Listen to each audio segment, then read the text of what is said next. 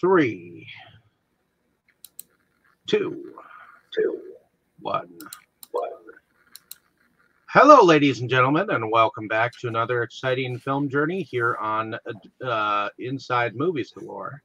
I am one of your hosts, but tonight we are starting a new leaf, as it is February, and we have a couple of birthdays this month, being Tammy's and Jake's. But we also have a free-for-all a couple of weeks here, where we voted on a couple of movies and they got through. So I'm gonna take this over to and give this over to Forrest, as I do believe that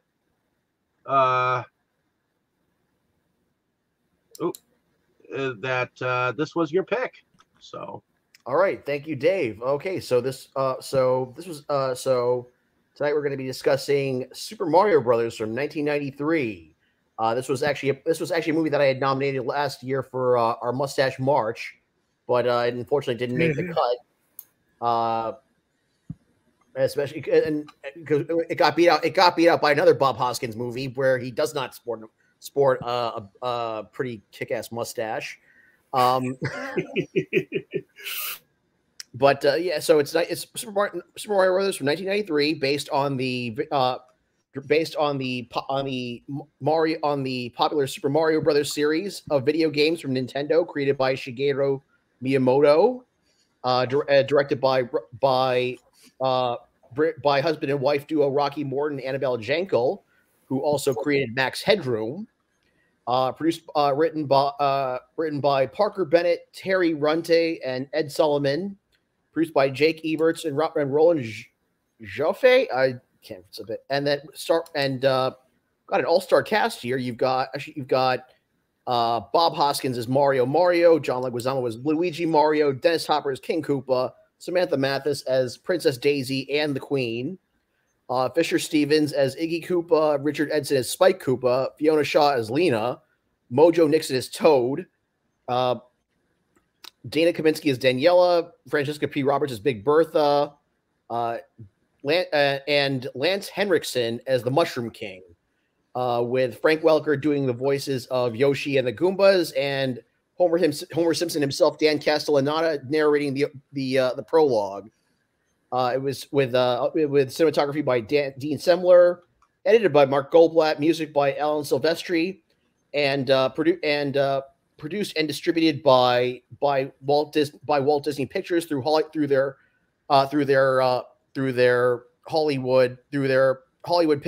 Pictures. The film follows two Brooklyn plumbers, Mario and Luigi, who travel to another dimension to rescue a princess from an evil reptilian tyrant, King Koopa, and stop him from taking over the universe. So we'll go around doing first impressions. We'll start from my left. Dave, this is your first time watching Super Mario Bros. And also, I just want to say this is also, because originally, again, I wanted to do this for Mustache March last year. It didn't make the cut, but I feel like now is a perfect time to do it, since we've got a new Mario movie coming out in, I think, 2 months from now, and a new Super Mario Bros. Movie, and also the 30th, it's also the 30th anniversary this year. But we'll start from my left. Dave, first impressions. Is this your first time watching Super Mario Brothers? No, I actually picked it up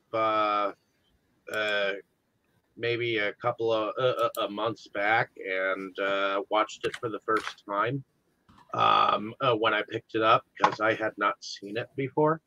But this would be a second time watch. Seeing as it was a film that was done in the 90s, I can see why it's got some cult, nostalgia for it, because it was the movie that came out for the game, and you got a couple of people who are well known, like Bob Hoskins and John Leguizamo. He was quite young in here. Yeah. And definitely was interesting. Though the Goombas did not look like Goombas. No. No. No, almost nothing in this movie resembles the games except maybe the bombs. Very, very few things too. Yeah. So I guess the film fell short of what the game looked like, but it was funny at moments and it was entertaining enough that I kept it in my collection. So, I think that's it. Okay, very good. And over to you, Brandon. Is this your first impressions? Is this your first time watching Super Mario Brothers? No. I was really excited about this one because I was a Nintendo fanboy back in the day. Little did I realize what the heck I was getting into when I actually did see this in theaters.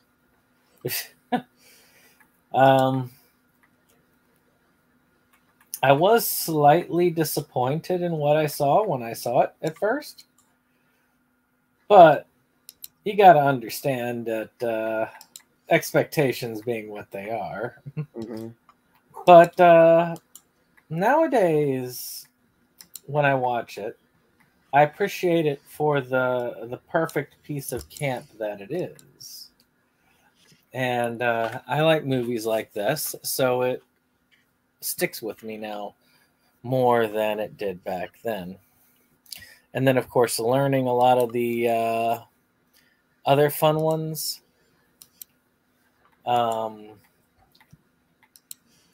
Other fun facts from behind the scenes, like Bob Hoskins being drunk through yes. part of it. That just won me over completely.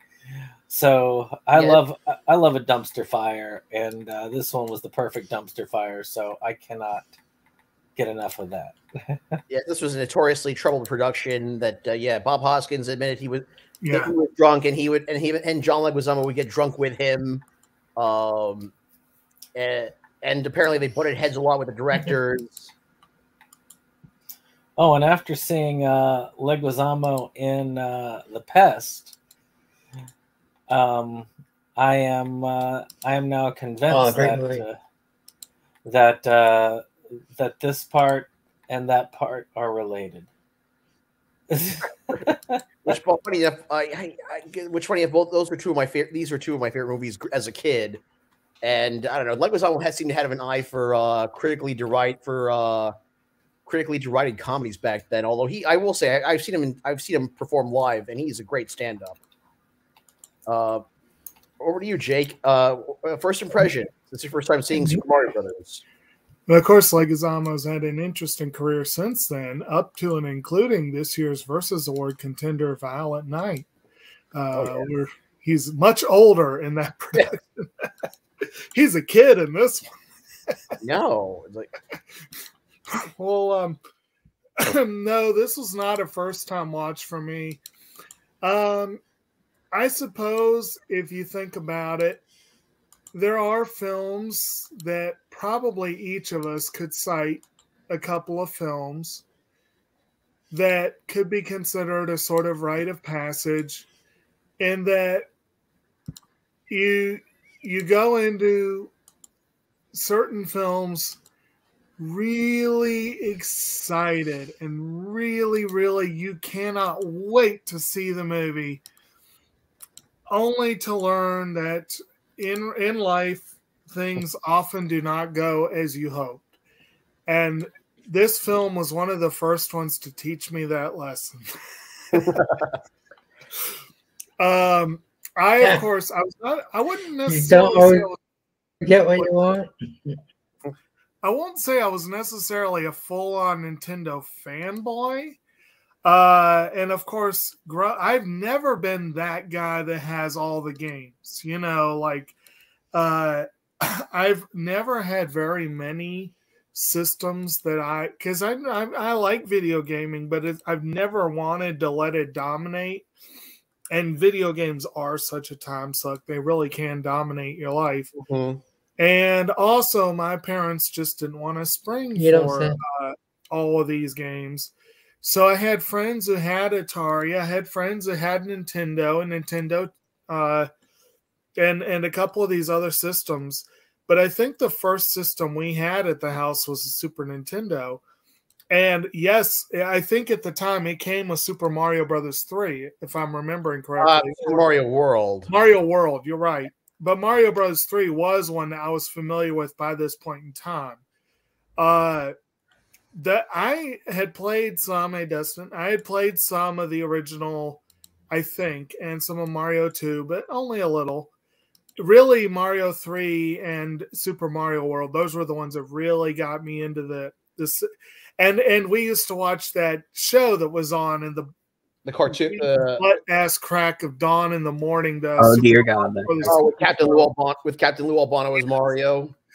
And so we loved Mario, and we were excited when they said there was going to be a movie, especially because I think this was like the first major American production of a video game movie or something along those lines. Yeah, I believe so. It was the first live action Right. film based on a video game. Right. And so I had not yet been disappointed by Mortal Kombat. I had not yet been thoroughly disillusioned by Mortal Kombat Annihilation. I still have not seen Street Fighter.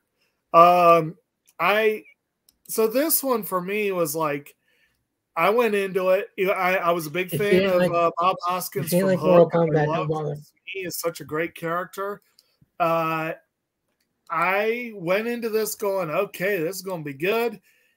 And I was surprised and disappointed and let down and pretty much hated the first movie the first time I saw it. And then over the years, I've kind of, you guys are partly to blame for my increasing interest in, as Brandon said it, dumpster fires. And well, he probably more than most, I've developed an appreciation for bad films. And I've been increasingly curious. And one thing to note, this film is coming up on its 30th anniversary. It's about 3 months away from its 30th anniversary. So it seems like as good a time as any. And as was pointed out, there's the new Mario movie coming up. And while this one very amusingly did not make the cut for Mustache Matinee, that was my theme. And so this being my birthday month, we do have, I think Holy Grail has a couple of pretty crazy mustaches. Yep. So I believe First Night doesn't it? Not that I recall. I don't remember. I'd have to think. I don't think Miller's Crossing has very many. But anyway. Well, there's a mustache as a part of Sean Connery's beard. So at any rate, this was my first time seeing the movie in close to 30 years, probably 28 years if I had to guess. And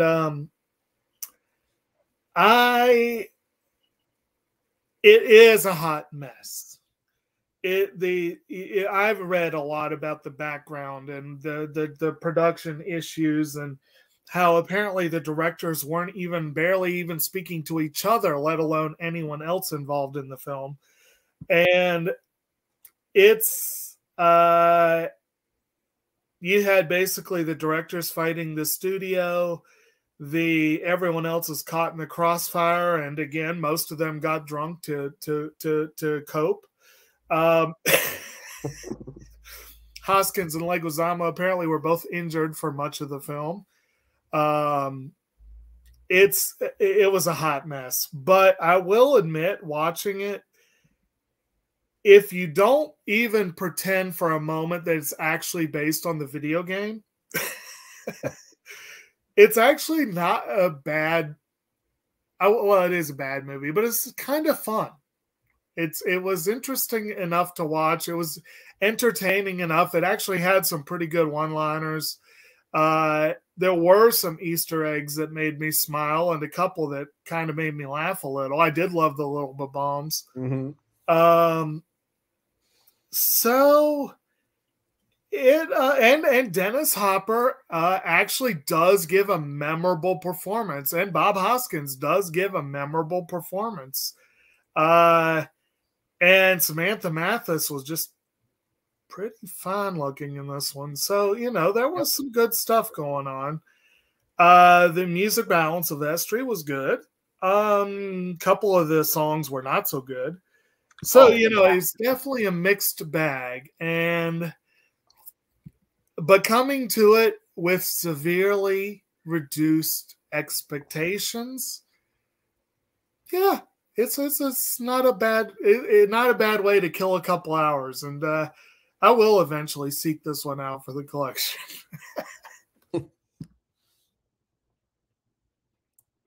All right, thank you very much, Jake. Over to you, Kroll. It's your first time watching Super Mario Brothers. First impressions. It's your first time watching Super Mario Brothers. It's not the first time, no. I saw this relatively close to when it came out. It was not in theaters, so I never had the I gotta go see it and disappointment watching it in the theaters. Didn't have the I did have the I want to see it, and the disappointment of watching it just didn't happen in theaters. I was I was young. I was 20 when this came out, so young, but not young enough to be a kid to really enjoy it. I wasn't really a huge fan of the movie when it first came out. I mean, I did like the choice of Bob Hoskins and later Luigi. So the cast is actually pretty damn good. At the time, I had no idea who Luigi was. Later on, I got to know him, and he's a great, especially the Fast. Absolutely love that movie. That is so hilarious. But fast forward years later, I was kind of dreading doing the movie because I remembered how horrible it was, and so I came in with extremely low expectations and extremely and actually enjoyed it a lot more. I found myself laughing, even right away at a few things, and even though I did compare it to the game again, I just see a little bit of similarities in a few things here and there, not too much, but yeah, I mean, they did look like Mario and Luigi once they got their suits on, so there is that at least to a degree. Maybe Luigi's actually a little skinnier in the game, but I don't think they come with men don't come with that size.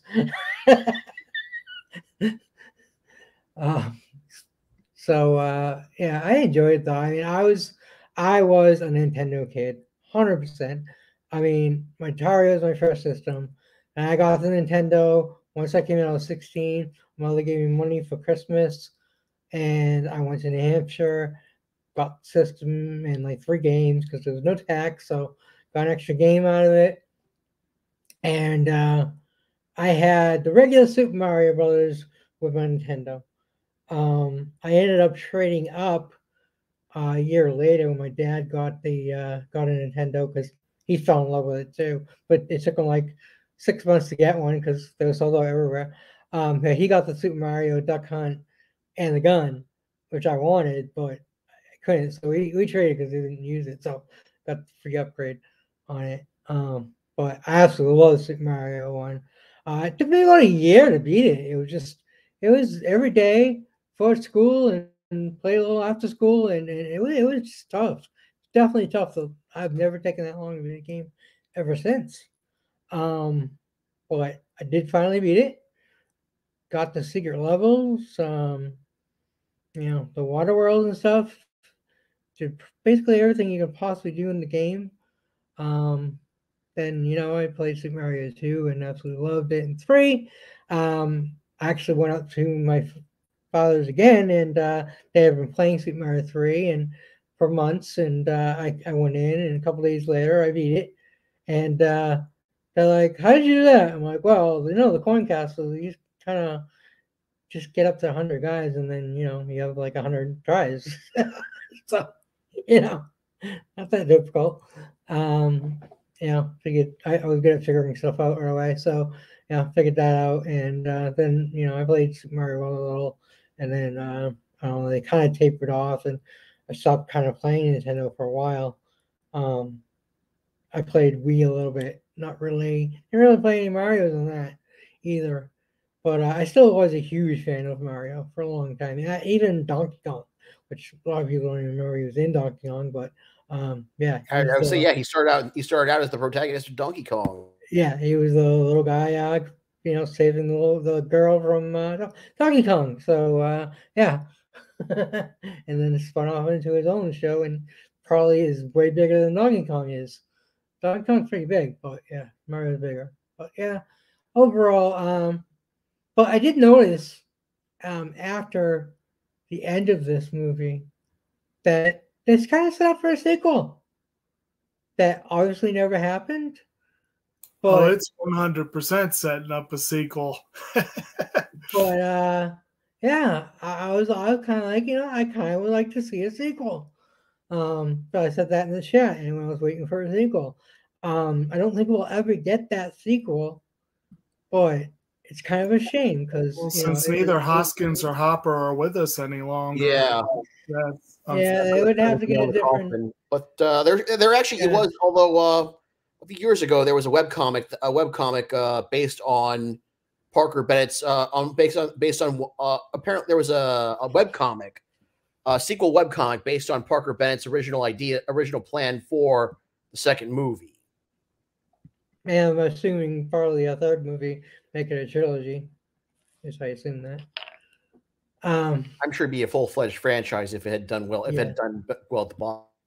But yeah, it was a little disappointing that we will never see that sequel. A sequel that could have been, we can call it that, could have been just as bad or maybe worse. I'm not sure, but either way, mildly entertaining, especially if you go into the mindset of it's going to suck.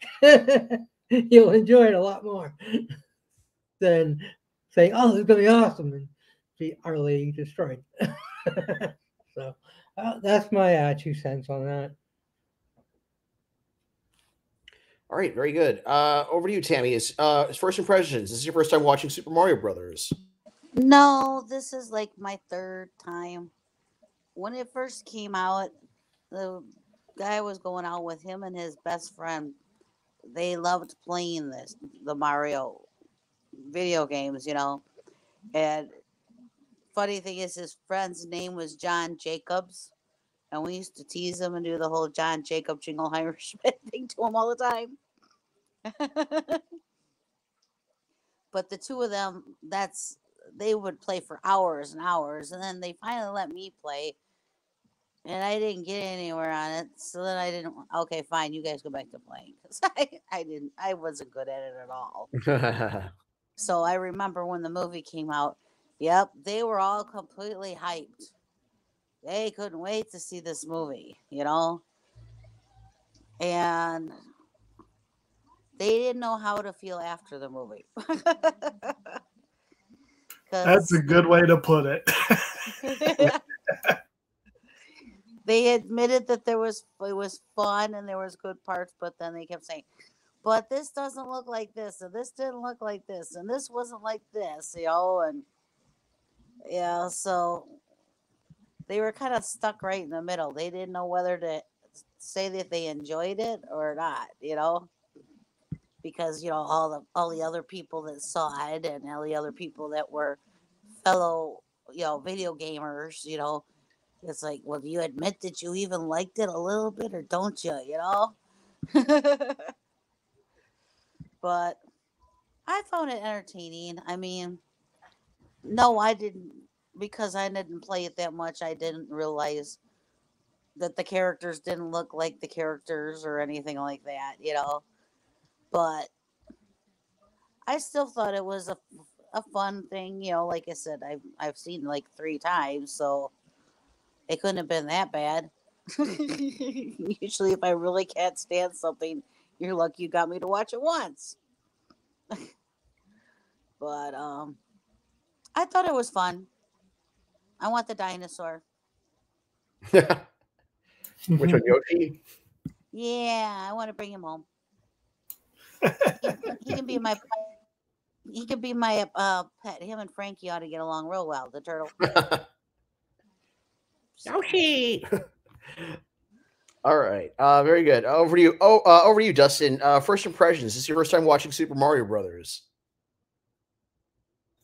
Well, so I've seen this movie a handful of times before, and up until probably 10 years ago, when I really had full access to the internet, I didn't know people thought this movie was bad. Which is saying something about me, I guess. Because like, with the period that this, so I've seen this movie before, of course. I think the thing was at the time, the game didn't really have a whole lot of a story to it. I think a lot of games were like that weren't based on things. Like if it wasn't like Mission Impossible, the game, there would just be kind of like a 1 paragraph, like this is what happens in the game. And that would be your story, due to like the technical limitations of like the NES. So I always kind of appreciated this movie because it's like, okay, you saw, you know, what the minimal platformer of Mario, and we're like, okay, I have this whole bizarre dystopian sci-fi thing that I've come up with. And I originally thought it was kind of clever until I found out that the script was being rewritten basically every single day. So this is a hard movie to make out, really.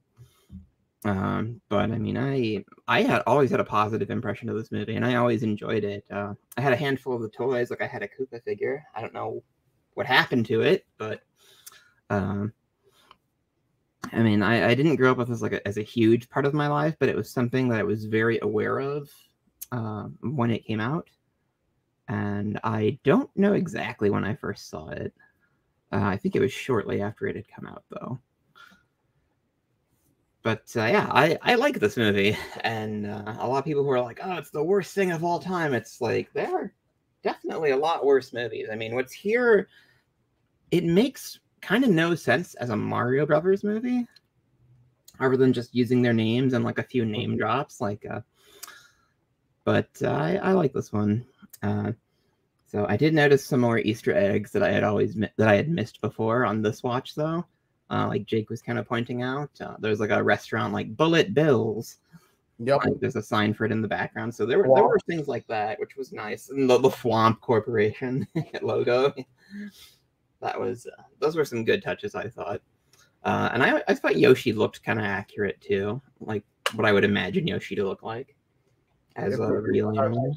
I would say as a real dinosaur. Yeah, a little more scaly and a little less colorful than what I would have expected. But yeah, although I thought they could have maybe made him a little bigger just so Mario could ride him. But right, I don't think Bob Hoskins would have been riding that little creature. Well, he would have been too hammered. He probably would have been too hammered to ride Yoshi anyway. I heard they were wasted like every day because they were like, "What are we even doing here?" And they were right. It was more. It wasn't like I'm a drunk thing. It was like I'm fed up with this thing. Yeah. So real they quick, they could have had him ride like electronic bull type thing, like not as rocking, you know, or something like that, and CGI Yoshi around him. So real quick, Dustin, knowing your background and whatever, what's your thoughts on the whole parallel dimension dinosaurs evolving? Humanoid dinosaurs? I think that idea is really cool. Yeah. I've seen a couple of things do that. Like there was Adventures in Dinosaur City, which somebody shared a poster for a while ago. And oh, it looks like Mo's not here because Mo commented on that when I posted it on Facebook. He's like, yeah, I remember this. This was great. And I was like, wow, I thought I was the only person who'd seen Adventures in Dinosaur City. So it makes me think a little bit of that. And then there's also there's a sci-fi movie called Anonymous Rex, which has sort of a similar-ish idea. Like, not fully. It's not another dimension. It's just humanoid dinosaurs just live here. But there's been a few pushes with the concept, and I like it as a concept, and I think it actually is the best working thing from the movie in terms of they've evolved like in a parallel way. I mean, they still lay eggs, which is kind of weird, but it kind of tracks the way it's portrayed, and they make a big deal about how the alternate dimension has poorer resources, and so the technology is similar, but a little bit more ramshackle. Like, their electricity like isn't very refined. Like the equipment like throws off sparks, for example. And so I thought that was probably the best part of this movie, and I almost like the movie just for that, because it's such an interesting idea. So I don't know if they'd look fully human like this, but yeah, it works for me, I guess, is the short answer to that. So I really appreciate that they did it. All right, very good. Thank you very much, Justin. And for me, not my first time watching it. I did not get a chance to see this in theaters when it came out, but I was kind of excited that there was. But because I didn't get it. I didn't even get a video. I didn't even get any video games until my parents wouldn't get me any video games until I was like 8 years old. But I remember going to my uncle had my uncles had Nintendos, my friends had Nintendo and Super Nintendo. So I would play when I visited. I would play like when I visited them. So I got into the games. And then eventually I did get a Super Nintendo for Christmas when I was like 8 years old, and as well as a Game Boy. And I was I was into Mario. And I did rent this movie on VHS. Eventually I did get, and then my grandmother gave me the VHS tape for my birthday one year. And I I think it was like my 8th birthday or something. 8th or 9th birthday, she gave it to me, and I just watched it like over and over. It didn't resemble the game much. It barely resembled the game, but I don't know. At the time, I didn't think much of it. I was already familiar with Bob Hoskins from Who Framed as Eddie Valiant and Who Framed Roger Rabbit, and as Mr. Smee and Hook. And for me, I would say Mario for me is his Bob Hoskins' most notable role after Eddie Valiant. I think despite being shit faced, he was a great Mario. This was kind of also my introduction to John Leguizamo, who, again, it seems like back in the 90s he got cast in a lot of critically derided comedies, but I always thought he was hilarious. I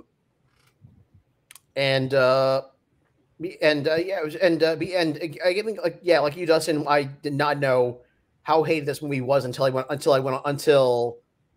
on the internet. Encountering the internet, yeah. Like, I remember going on IMDb and like seeing this on the bottom 100, and just seeing like review after review saying how much it sucked.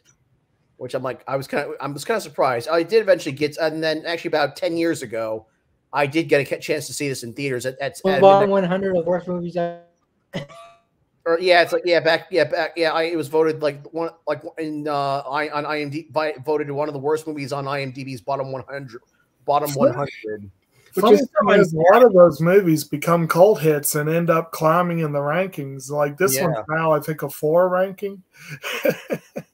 Yeah, I mean, there's such unfair like treatment for a lot of films too. I mean, like worst 100. I mean, 2001: A Space Odyssey is right there. Come on,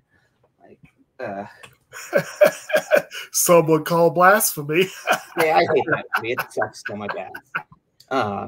Yeah, that's blasphemy. But that does remind me of I completely forgot to tell my Super NES story. And it's actually really similar to yours, Forrest. I would only get to play the Super NES when I was at my aunt's. It was instead of an uncle. And I think it was like my 5th or 6th birthday, I got an SNES, and it did indeed come with Super Mario World.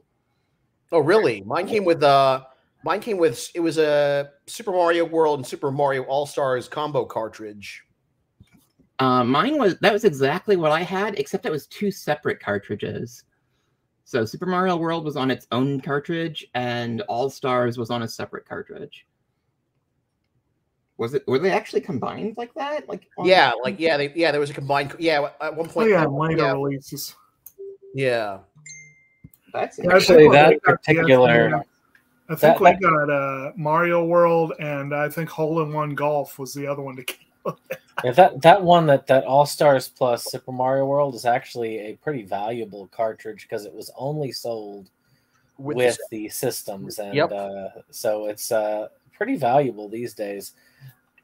I'm holding onto that thing as long as I can. The All-Stars cartridge or the combo cartridge? The combo cartridge. Okay. But anyway, so yeah, it didn't resemble the game much, but I think again, Bob Hoskins was excellent. I think both Alan Silvestri score and actually I know Jake was not. I know you weren't too big on some of the soundtrack, but I loved the soundtrack for this movie. I mean, George Clinton, Megadeth. Mostly that, what is it? They call it, is it Dinosaur Stomp or whatever? That song's kind of stupid. But Walk the Dinosaur. George Clinton did a cover of it for this movie, which I'll admit, I was listening to. I've been listening to it to get ready for this discussion. Okay. And I was almost ready. Dinosaur is an awesome and I was movie. with the music video. The music video for the awesome song. Most of the soundtrack was memorable. That sounds like a proto meme. Like somebody just thought the chorus was so funny, and they would just like play it on loop. And occasionally in a conversation, they'd be like, "Hey, hey," and we'd be like, "What?" Everybody walk the dinosaur. It was like, yeah, calm down. Whenever I think about this movie and you mention Yoshi, that automatically comes to mind for me. I think you guys are all blasphemous tonight. First talking about Walk the Dinosaur and 2001 Space Odyssey. It's bad, sorry. No. The best movies ever, but... Well, the best dinosaur song out there is still the theme to Denver the Last Dinosaur. Actually, there is one that this is kind of jogging my memory on. Disney used to have like music videos like as commercials. And there was one I remember I saw. It was, I have no idea who sang it. It was like The Farmer and the Dinosaur or something. It was some dude in sunglasses. It was almost like a jazz kind of thing. Oh god, I think I remember that. Yeah, like a dinosaur just appears on like a farmer's like farm, and the way it's filmed is actually really creepy and implies like the farmer is killed by the dinosaur at the end of the video. Like it's got like this really ominous framing. It's kind of like Disney Channel had some pretty. I would say Disney Channel had some pretty bizarre segments between shows back in the 90s. They had some edgy stuff on there. I remember watching Jaws 2 on Disney Channel. I don't know how that would have ever have happened. I remember watching this movie on Disney Channel. Better that than Jaws 3. I remember a fun-filled dinosaur adventure, which was a Steve Winston. I think it was a Steve Winston. Or Winston, Vinton, the guy who did the California Raisins. I guess there was a band of animated dinosaurs that sang a song called Mesosaurus or something, and I remember that as a kid. I remember there was something. Also, I think that I saw on Disney, it was like really brief, and it was actually really frightening. It was just like images of like the still. They were just like still images of some display at a museum, and I never knew what it was. It was like a Tyrannosaurus eating a Triceratops, with like spooky sounds over it. And for all my life, I was like, "What the hell was that?" And then when I came to the Milwaukee for the first time and got to tour the public museum, like I saw that same display and I kind of froze, and I was like, why do I remember this? And it took me a minute, but apparently during one of those little segments on some like dinosaur-centric thing that I saw on Disney Channel, they had just come here to Milwaukee and taken a bunch of pictures of that museum display, which I hope still exists. I hear they're remodeling. But so yeah, this movie is kind of tripping all of my childhood dinosaur memories. Yep, and actually, I think one of the things that didn't help this movie when it came out was that it was they were putting it like they put it out like a month before Jurassic Park.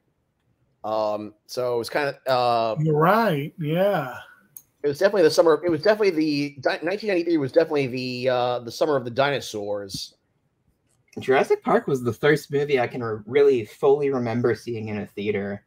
Actually, I'm sorry. They didn't actually. No, wait. It didn't even come out a month before Jurassic Park. It came out just like 2 weeks before Jurassic Park did. Oh wow! Yeah, that could sink anything that wasn't gaining traction. But yeah, 93. Summer, but yeah, 90. Actually, I wouldn't say Summer of the Dinosaurs because there was a few other dinosaur thing movies that came out that year. There was a bunch of dinosaur stuff at the time. Like I think that might be, looking back, that may explain why the Jurassic Park toys had this like tagline: "If it ain't Jurassic Park, if it's not Jurassic, it's extinct." Which suggests that there was a lot of competition for dinosaur themed things at the time. Oh yeah. Looking back, there certainly were. I mean, just in 1993 alone, you had Super Mario Brothers, Jurassic Park, Carnosaur, and We're Back, a Dinosaur Story, all like just months apart. Wow, I didn't realize they were that close together. Holy crap.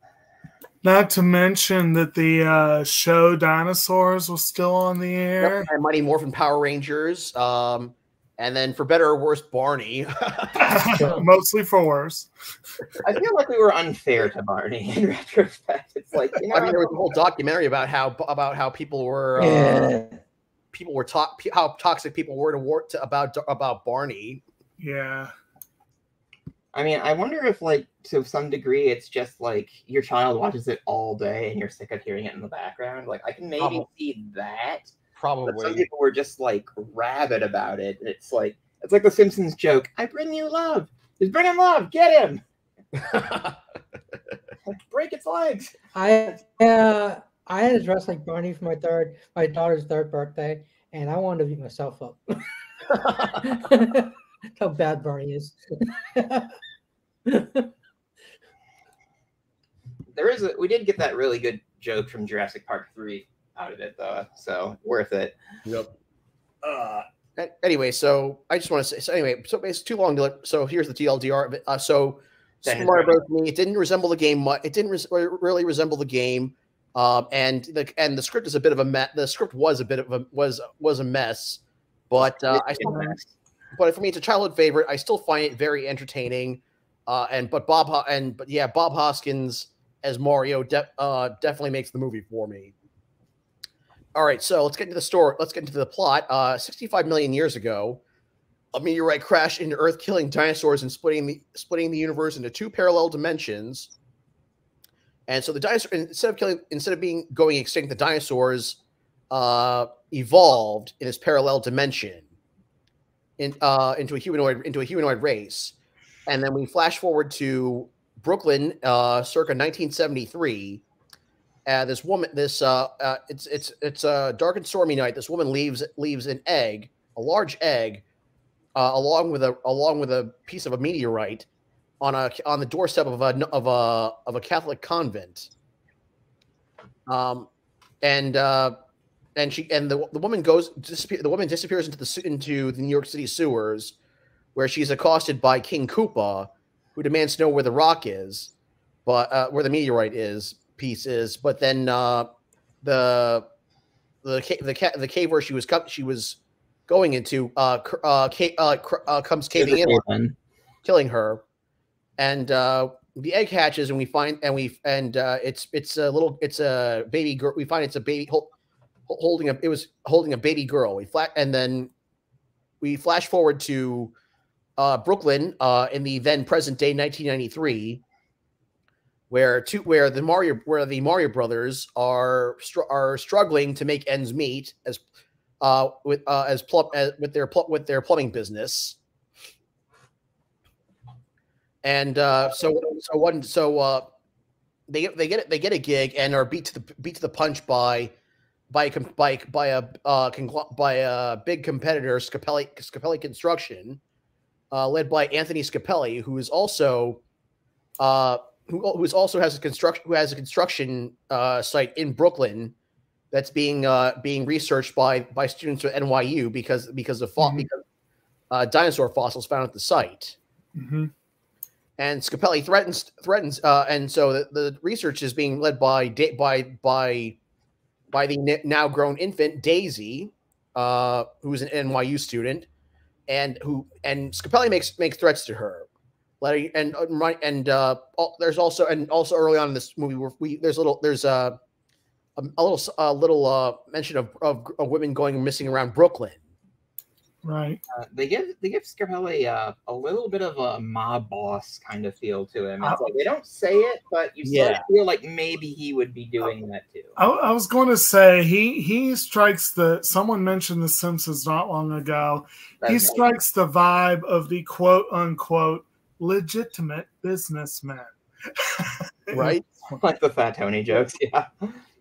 I would say like Tony. What was it? Tony Soprano was in Waste Management. And this guy is in construction. Mm-hmm. And meanwhile, you've got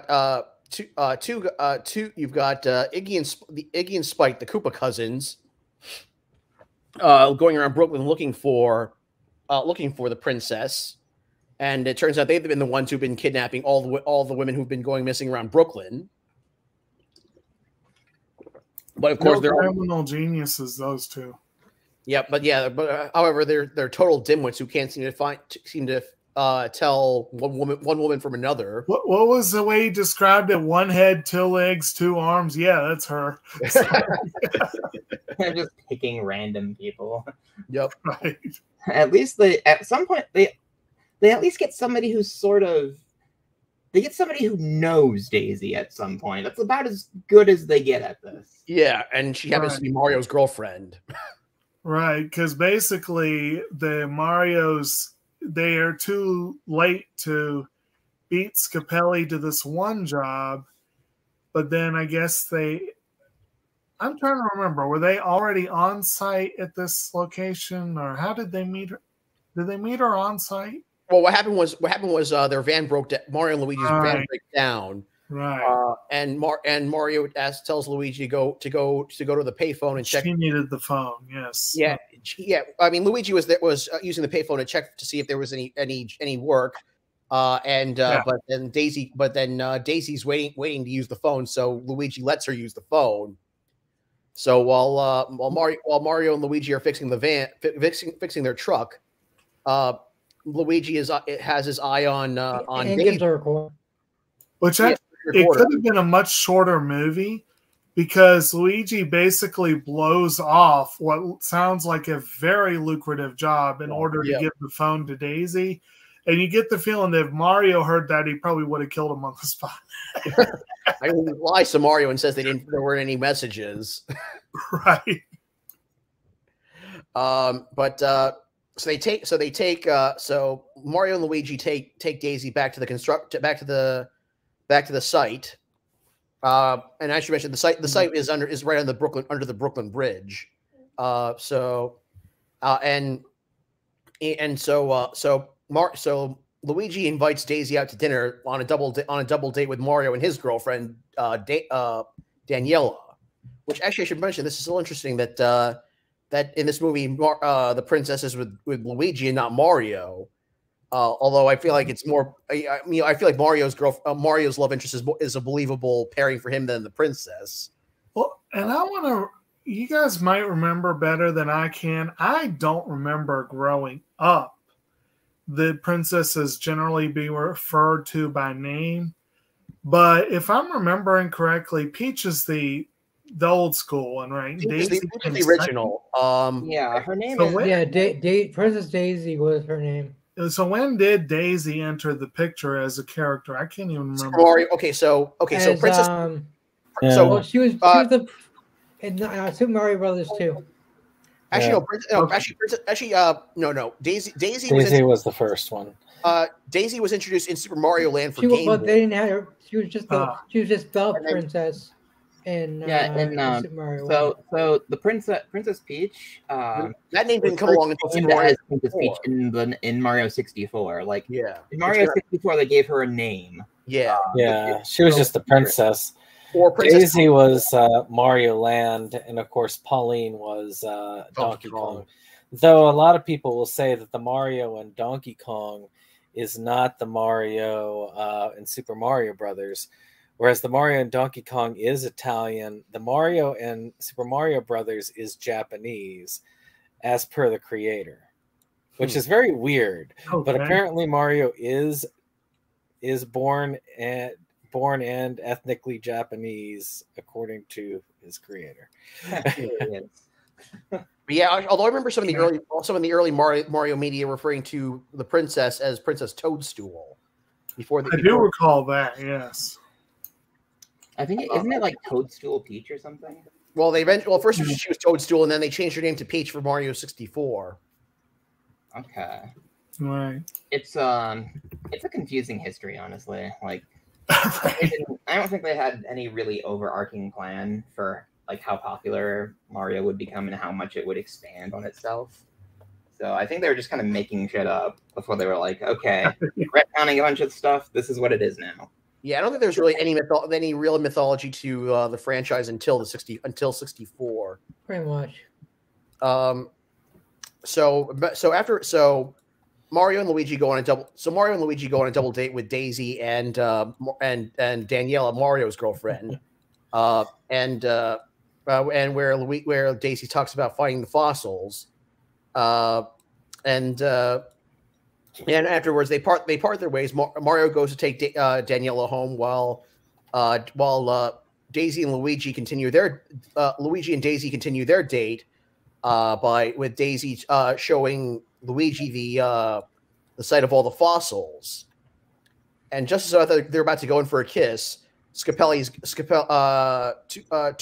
Scapelli's goons sabotage the site to flooding it. Yeah, they break some pipe and water is spewing out from this hallway. Forrest, for this mission, you missed a great line. On the back.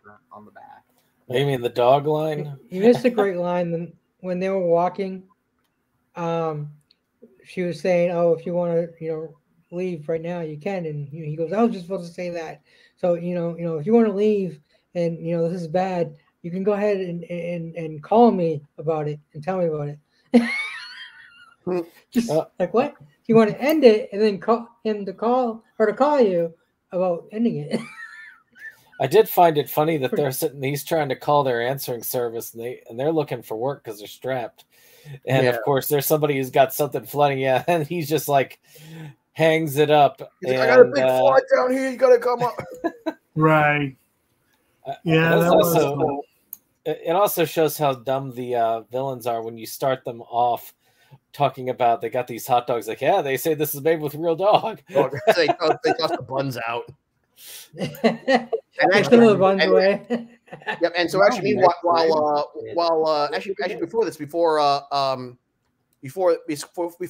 we see Luigi and Daisy at the site of the fossils, Iggy and Spike kidnap Daniela right as soon as Mario drops her off at home. But anyway, so anyway, Luigi and Daisy get Mario down to the site to fix the leaking pipes or to fix the leak. But they're accosted by Iggy and Spike, who knock out Mario and Luigi and take Daisy with them. So Mario and Luigi follow. So Mario and Luigi follow Daisy's cries for help, and find that she's been taken through a portal that appears to be solid rock. And they end up jumping through. Daisy pops out of it to try crying out for them, and Luigi grabs the meteorite off from Daisy's neck.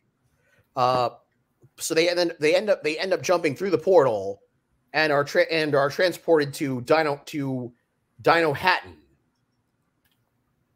where the world where the dinosaurs survived and evolved into humanoid beings. And so Dino Hatton, it's this dystopia. It's this it's like Manhattan. It's supposed to be this like an alternate Manhattan. It's very dystopian. There's fungus everywhere. There's little dinosaur creatures fighting over this fungus. All sorts of chaos going on.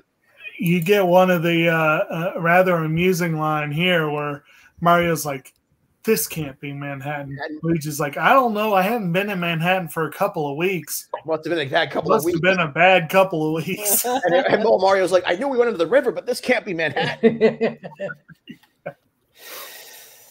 And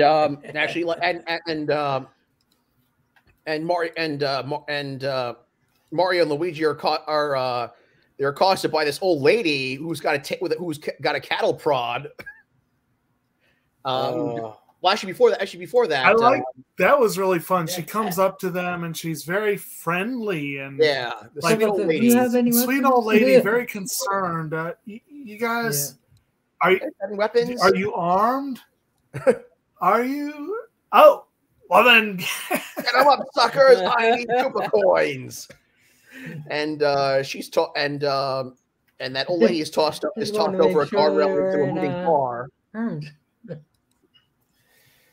Yeah, it just shows the world is definitely a wrestler. Definitely a dog-eat-dog world. But I like how they introduced the kind of jetpacks, which I was going to say dinosaur-eat-dinosaur world. I mean, they eventually utilized that as their way of simulating the jumps. I don't know why I didn't think about it, that one of the two goons is named after one of the Koopa kids. Yep. Before this, we're introduced to we're introduced to King Koopa even though we saw him early in the movie, but we're in King Koopa's lair. In King Koopa's lair, he kind of lives in an ivory tower above the rest of Dino Hatton, and we see that he's also very obsessive. He's very germophobic and obsessive compulsive. He's obsessed with cleanliness. Right. Yeah, I love how it says vote for him, like you have a choice. Actually, that was one of the other interesting lines. Like we were talking before about the movie.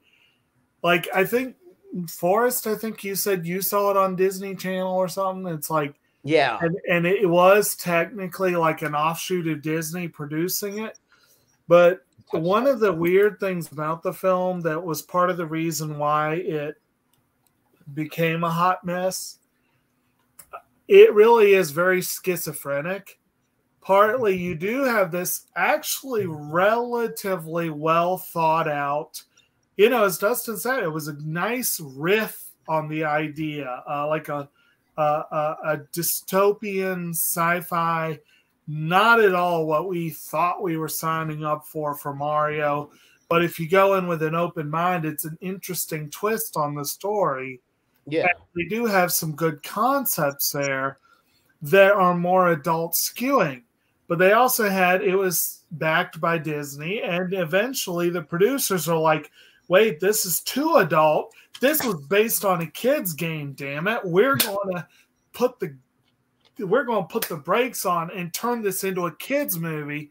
And so the movie has this weird, it doesn't know what it wants to be half the time. And that is one of the best lines that sums that up. Koopa keeps taking these mud baths, You see a couple of scenes with him doing the mud baths. And there's this one part where he's like, do you know what I love about mud? It's clean and dirty at the same time. Dirty at the same time. And if you notice, he's also got Koopa holds a walkie-talkie with a napkin. Right. But just like the way Dennis Hopper gave that line, it was not out of a kid's movie. and I was like, okay, isn't that something? So I actually I fell asleep for about 15 minutes on this watch, and I think I missed hearing that line, but I always remembered it as being it's clean and it's filthy at the same time. So Close what did he enough. actually say? It's clean and it's dirty at the same time. That's Okay. what he says. Right. Oh, so he says not dirty too and far off there. And then, of course, Okay. you have the clubs where they apparently hired actual strippers to play yeah. dancers. Well, I mean, there are a few little things that just come into mind. They're like when they load their gun with the bullet bill, which some of those cartoony things like that, and the bomb that they use, though they match the game, they definitely stick out as odd in that world. Yeah. I like the little bomb. He's cute. I like how like visibly terrified Yeah. of it everyone is as soon as they're like, he's got a bomb, and they all run. And like Koopa himself kind of like freezes, like he doesn't run, but he just kind of hesitates, and he's like, ugh. I know everybody's afraid of it, and he's so little. Yep, but we can see those things Yeah, do. like- But anyway, so King Koopa is trying to planning to merge wants to merge the two dimensions.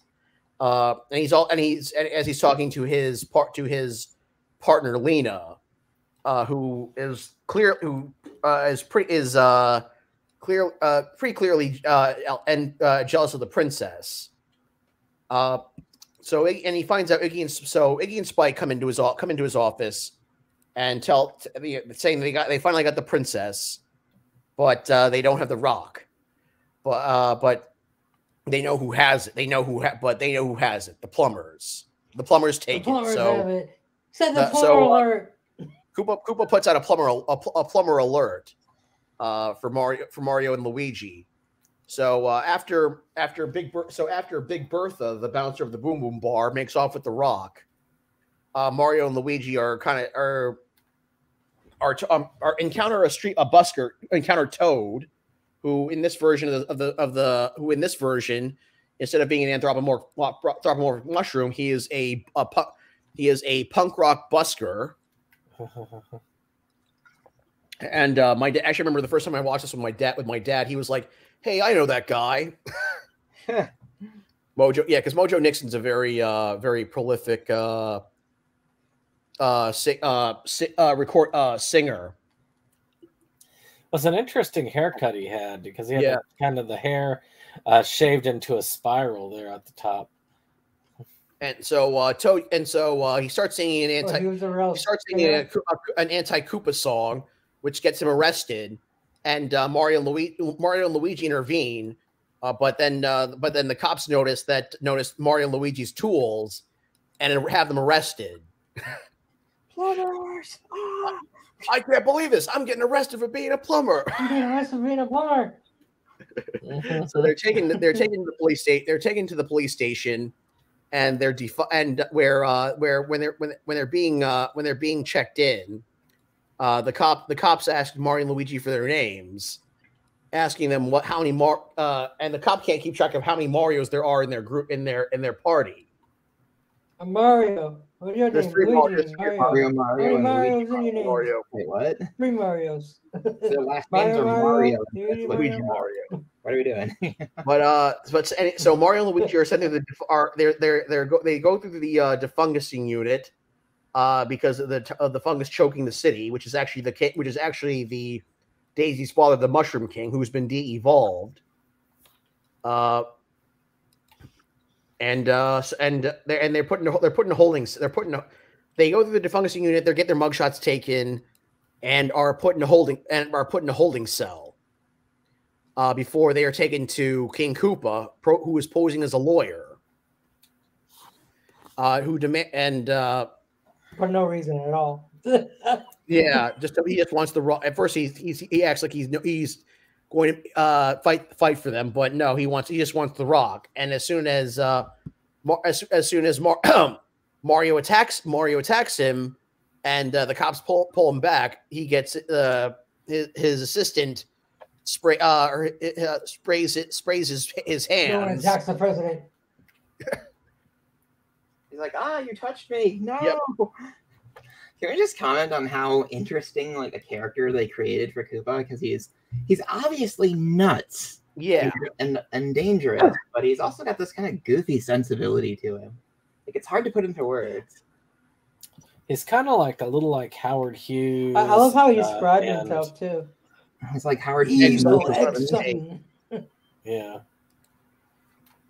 So Mario and Luigi are taken to. Well, didn't you just say it's true, isn't it?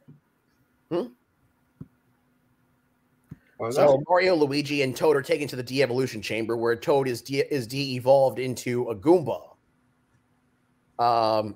Who unlike the games are not these little brown dudes with sharp teeth, but they've got large bodies and really small heads and flamethrowers.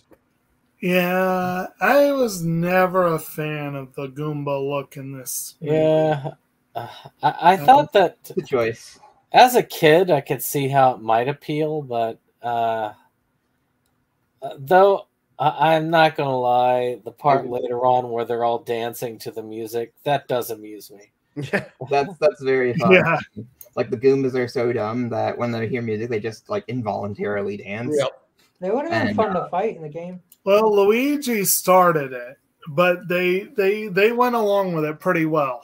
Yep. And that was although when Toad is first turned into a Goomba, he's given a harmonica. When I was living with my friend Andrew for a while, and I was like, "Hey, do you want to like watch? Have you ever seen the Mario Brothers movie?" And instead of answering me, he just like got this blank look in his eyes and started doing the Goomba dance. I was like, oh, okay.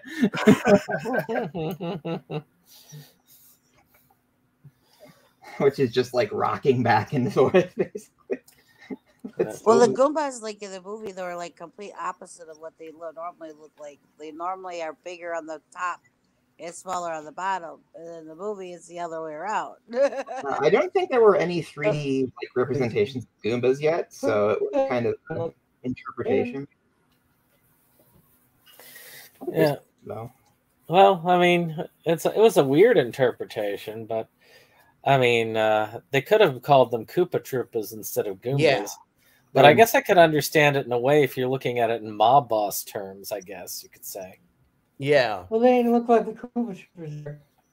Yeah, but they were. Anyways, was it Deadly Loyal and Stoop? They didn't have the Koopa Troopers. They should have had the Koopa Troopers. I sort of feel like the cops in this movie are supposed to be the Koopa Troopas, or at least yeah.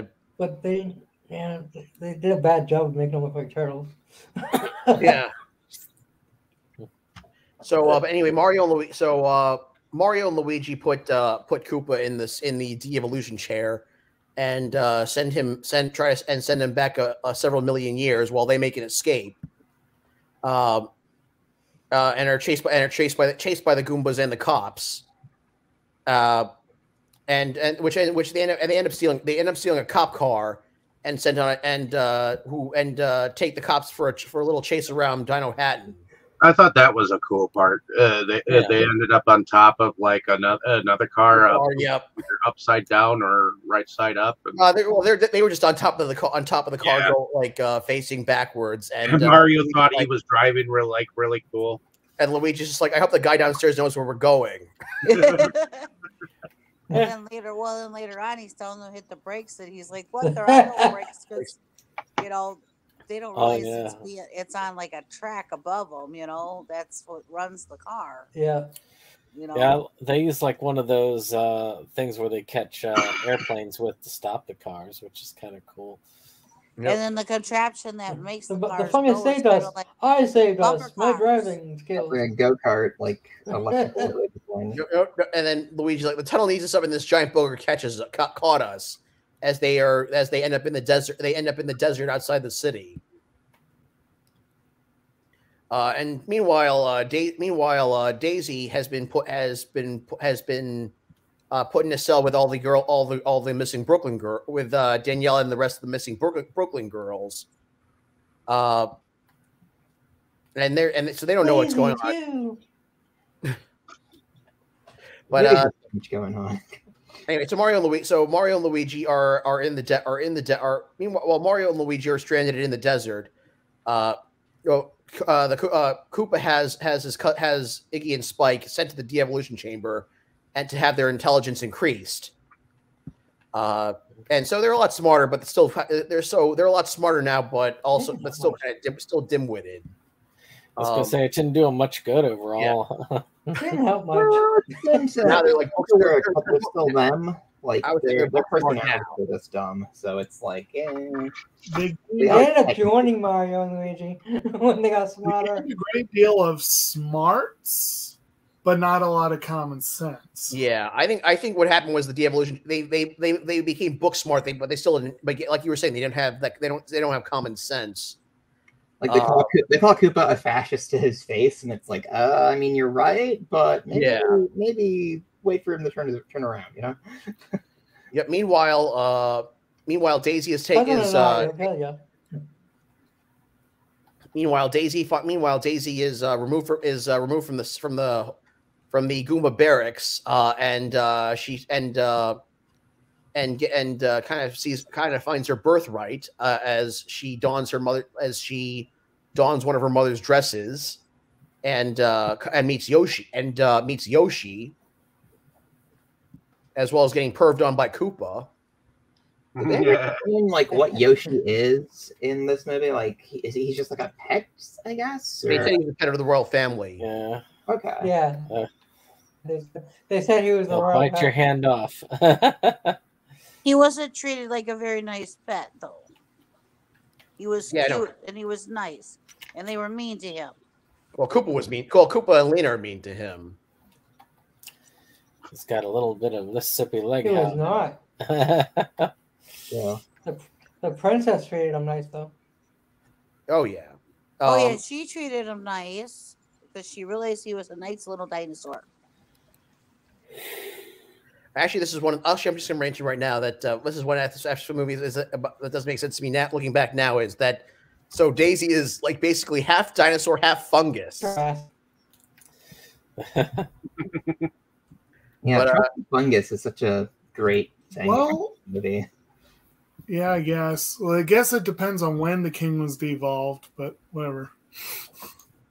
But anyway, Mario and Luigi are in the desert, making their way back to Dino Hat, trying to make their way back to Dino Hat when Iggy and Spike try to attack them but fail miserably, and so Mario and Luigi tie them up and start interrogating them to get info on the rock and to get info on the rock and why it's so important.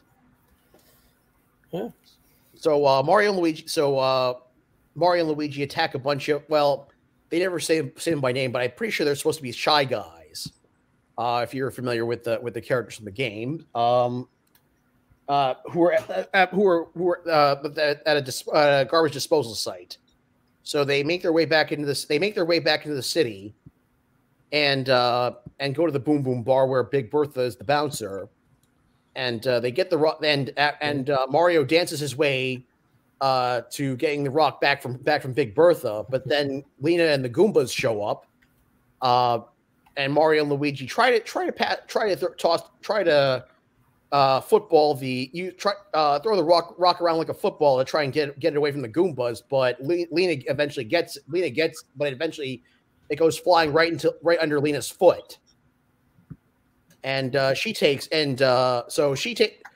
the rock while Iggy and Spike are taken into custody, and Mario and Luigi have to make a getaway. So they don the stompers, the thwomps, to make a getaway. Because Bertha helps them. Yep. Yeah, because she's got mad love for Mario. Just like in the games. She gives him the boots, the jumpy boots. Yep. And she gives him a big kiss. Yep. And so Mario and Luigi. Bertha gets a big kiss. Mario. So Mario and Luigi may take a dump truck to the Koopa Towers. where they start messing with the cooling system to freeze the building. Which I think at this point Koopa has They didn't actually seem started too worried about the cold. The Yeah. Cooper special. Yeah. I feel like the only thing that it applied to is when they ride the pipe later in the movie, and the ice is used to help move them faster through the. Well, also because I think it's the Goombas, because they're more But the reptilian. girls are cold. The girls are like this. We need some heat in here. Yeah, I thought that was, was kind of weird. Like the girls are cold and the Goomba is like fine instead of like unconscious in the corner. Yeah. So, but they cool the They building. should be like frozen solid. Well, if any of them were actually cold-blooded, then yeah, they'd be screwed.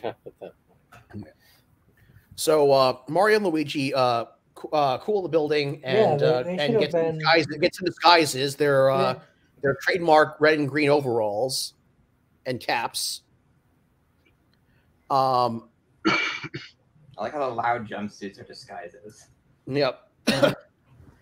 They're making their they take the elevator to the top. Compared to those Stalin suits they had on before, I guess so. Well, those outfits were a little bit were a little bit feminine to them. They look like rappers from the 80s. Yeah. Well, at least they're the right colors. Luigi, I don't know. For some reason, Luigi had Mario's color and Mario had Wario's color. So they're riding the elevator to the top of the Koopa Towers when Goombas start boarding floor by floor, and Mario and Luigi have to start sneaking around them and get them to start dancing. I love that. They're so big they hide behind like them 50 in fucking the elevator.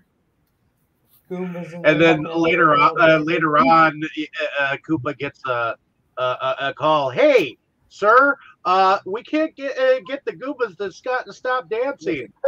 It becomes like a running gag. Sir, the Goombas are dancing again. I do like the sense of continuity they have with those little getting phone calls thing. And he's ordering a pizza. Point, he's like shouting orders at them, and like he starts to put the walkie-talkie down, and then he picks it back up. And where's my pizza? And then like during like the final battle, it's like, what? Sir, your pizza is here. Not now. I feel like how there is a moment where Princess Daisy gets the one Goomba to bring her a piece of meat, and she's like, I'm vegetarian. Do you think you could bring me some vegetables? And then she sneaks out the room and runs into him, and he's got a plate of vegetables. But that's that's Toad. Yeah, but he's still a Goomba. Yep. He's a good Goomba. But but he actually brought her vegetarian food like she asked, and when she ran out, he's like chasing her down like her food, and then he gets set on fire, and she's like, "We need to just leave him." And she uses fire vinegar on him. So as the Goombas before that, Lena comes into Daisy's room and is about to kill her with a knife when Yoshi grabs Lena with his tongue to try and swallow her, but she stabs Yoshi.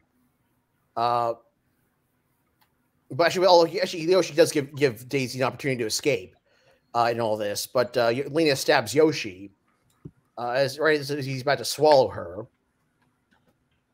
But Yoshi's not big enough to really like eat her. Yeah. Well, but Iggy and Spike. But Daisy extinguishes Toad, and then Iggy and Spike take Daisy to her father, who's been in his fungal form. We get that backstory where he was Koopa's first de-evolution victim. Yes. Somehow turned him all the way back into like a slime mold. So I don't think that's really how.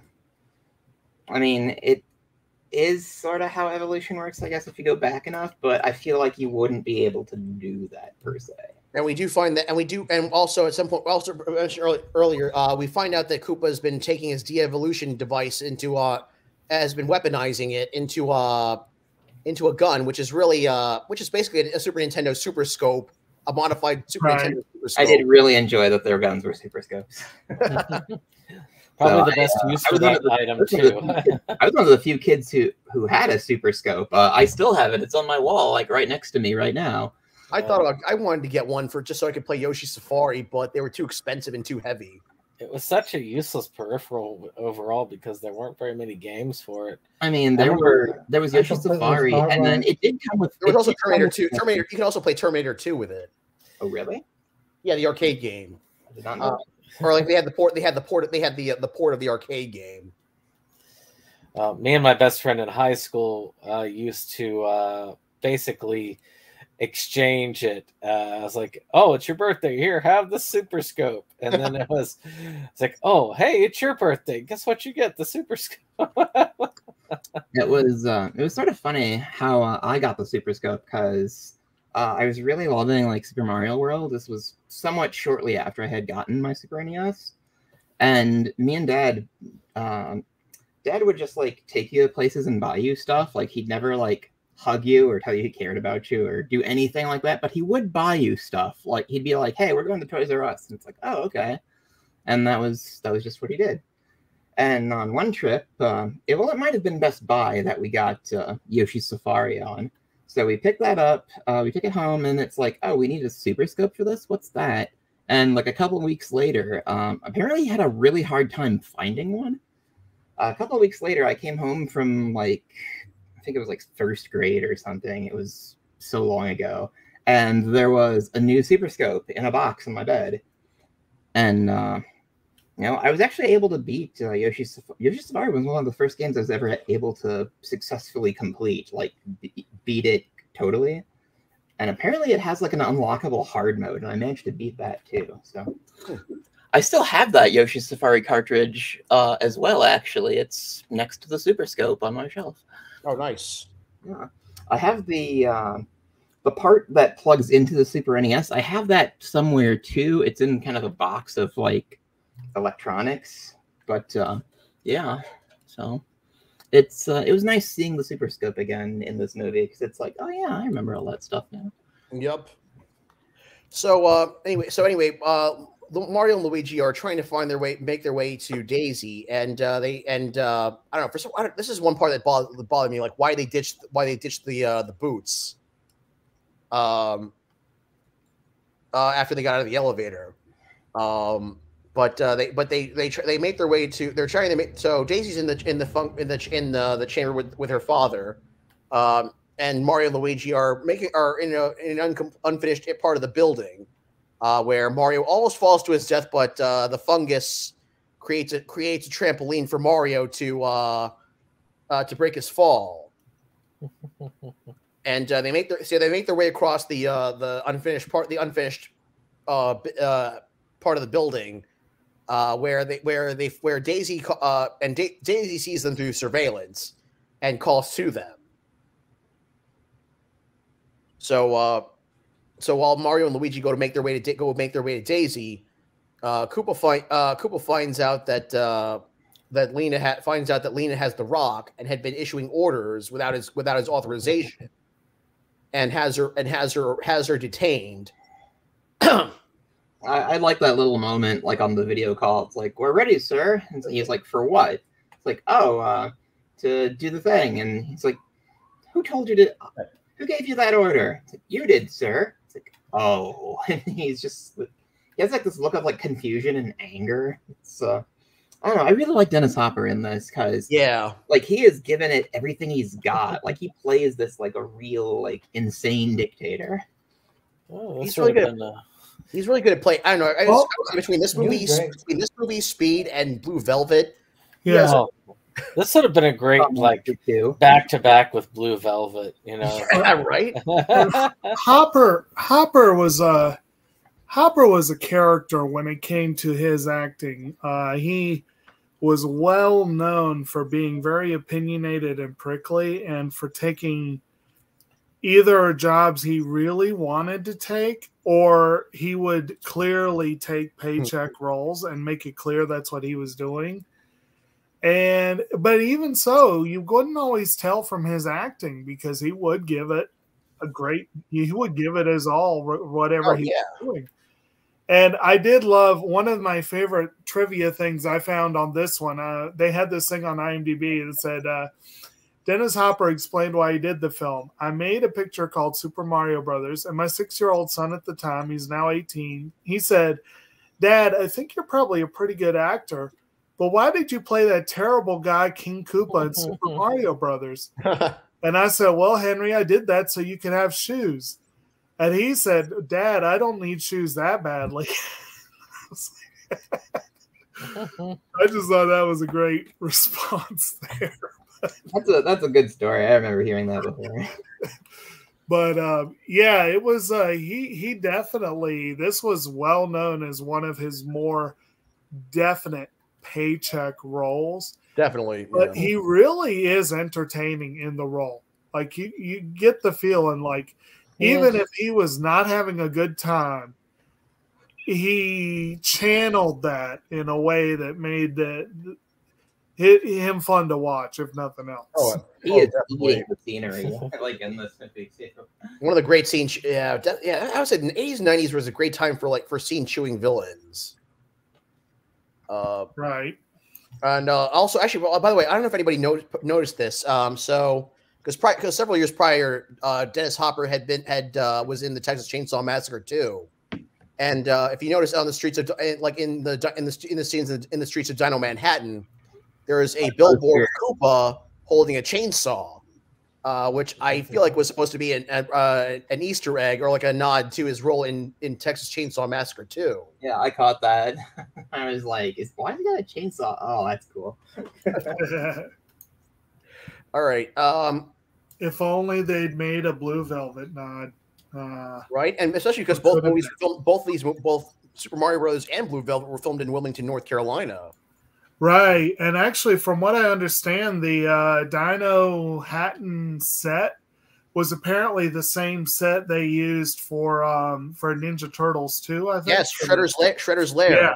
It was also in Cyborg with Jean-Claude Van Damme. Right. I thought something about the layout looked familiar. I thought something about the layout looked familiar. It's like, have I seen this place before? And like now that I'm cutting off the lights in my mind, it's like, oh. Yeah. Yeah, it's supposed to be a cement plant, an abandoned cement plant. Right. But anyway, back to the movie.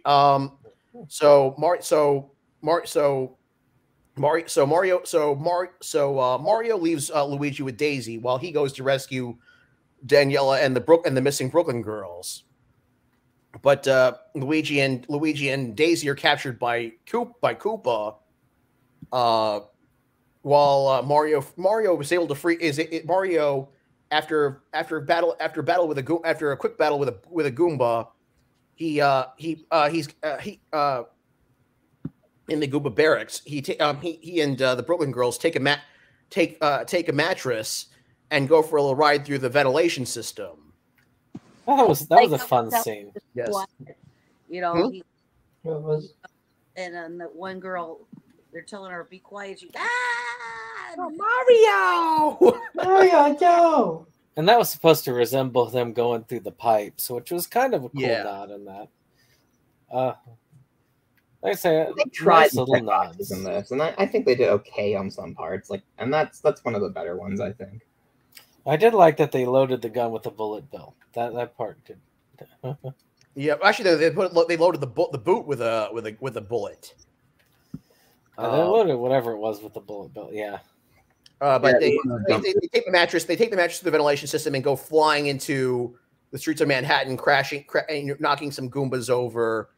But they take the boot. They take a boot, and but Mario takes one of the boots, loads it up with a bullet bill, and hits Koopa and the Goombas with it, or fires it at Koopa and the Goombas.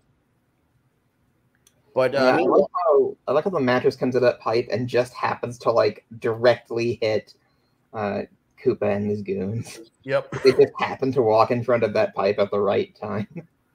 And Koopa ends up losing possession of the rock, which Lena catches, but then she loses her balance and falls into a rail, like electric rail, like wire. electrical. It's like the grid for the streetcars. Yeah, and zaps her hair, but she makes off with the rock to go. And while Mario and Koopa are battling each other, Lena makes off with the rock. Luigi and Daisy go after her. She ends up putting the rock into the meteorite, and causing the dimensions to merge, which brings Mario, Koopa, and the Goombas to Brooklyn, where Koopa's about to de-evolve Mario with a de-evolution gun, but ends up hitting Scapelli and de-evolves him into a chimp. Yeah, they appear. The dimensions start to merge, and Mario and Koopa reappear like right in the middle of a standoff between Scapelli and his goons and like the paleontologists. Students. And then also the Twin Towers turn into the Koopa Towers. Yeah, I saw them and I was like, oof. Yeah. Like, I mean, it's kind of sad though, because with all of these older movies, I mean, I think a lot of people have forgotten just how important a landmark those were. Yeah. Oh, yeah. Right. Like there are people today who have never seen like the Twin Towers. Yeah, Like, I mean, in media. That's the sad thing. I would say my uncle was a New York City police officer, and he was one of the first responders for 9/11. So like he had to evacuate the towers. I mean, he did survive, but yeah, that really. I mean, that would hit like close on. I think that the world that we did a disservice to ourselves by editing out as many images of the Twin Towers as possible, which was I remember originally, like in the first Spider-Man movie, there was supposed to be a scene where Spidey catches some bank robbers by setting up a giant web between the Twin Towers, Right. and that got cut from the film. Yep, they had to cut that scene out. See, that's why more people need to watch The Walk. Yep. And but anyway, I just think of like young I think they're called. I think it's like Zoomers now is the term. Zoomer, Gen right. Z. I just imagine some Zoomers like you'll get a close up of the Twin Mm-hmm. Towers in an old movie and they'll be like, "What are those?" Yeah, right. That's it's just kind of weird to think of. That's kind of weird, like having to explain that stuff to like I have a soon to be 11-year-old nephew that wouldn't get it. That probably he'd be too young to understand it. But anyway, so back to the we got sidetracked a little bit, but Mario, so Koopa turns Scapelli into a monkey, and then then tries to attack, and then tries to fire again at Mario, but Mario takes a mushroom that he had gotten from the fungus. Trust the fungus is a line that's said a few times throughout this movie, and he uses the mushroom as a shield, and then flings it at Koopa to knock the gun out of his hand. I always thought if this movie got one of those kind of tacky like pop art Blu-rays that appear at Walmart every once in a while that have like a quote from the movie, "Trust the fungus" would be the cover quote for this movie. I don't know why, but when Nostalgia Critic covered this a little while ago, he had a cut of Dennis Hopper saying "monkey," and I don't know why, but that just is hilarious. Oh no, believe me. I've used that. I use because there's actually a GIF of that I use a lot, just for shits and giggles. It's funny. But meanwhile, Luigi and Daisy are trying to get the meteorite piece out of actually. So Lena had merged the two dimensions, and in the process had accidentally gotten herself fossilized. She likes getting electrocuted. She makes an impression. and her jaw drops in almost laughter-esque expression. But Luigi and Daisy are trying to extract the meteorite piece from the meteorite. And they eventually get it out after Luigi puts together some sort of makeshift tool. So Mario, Koopa, and the Goombas are sent back to Dino Hat.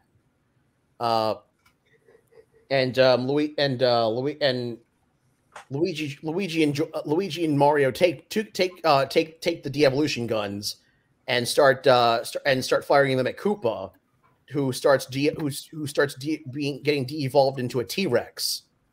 Actually, but before this, Mario had set off a bomb. Before they had been transported to Brooklyn, Mario had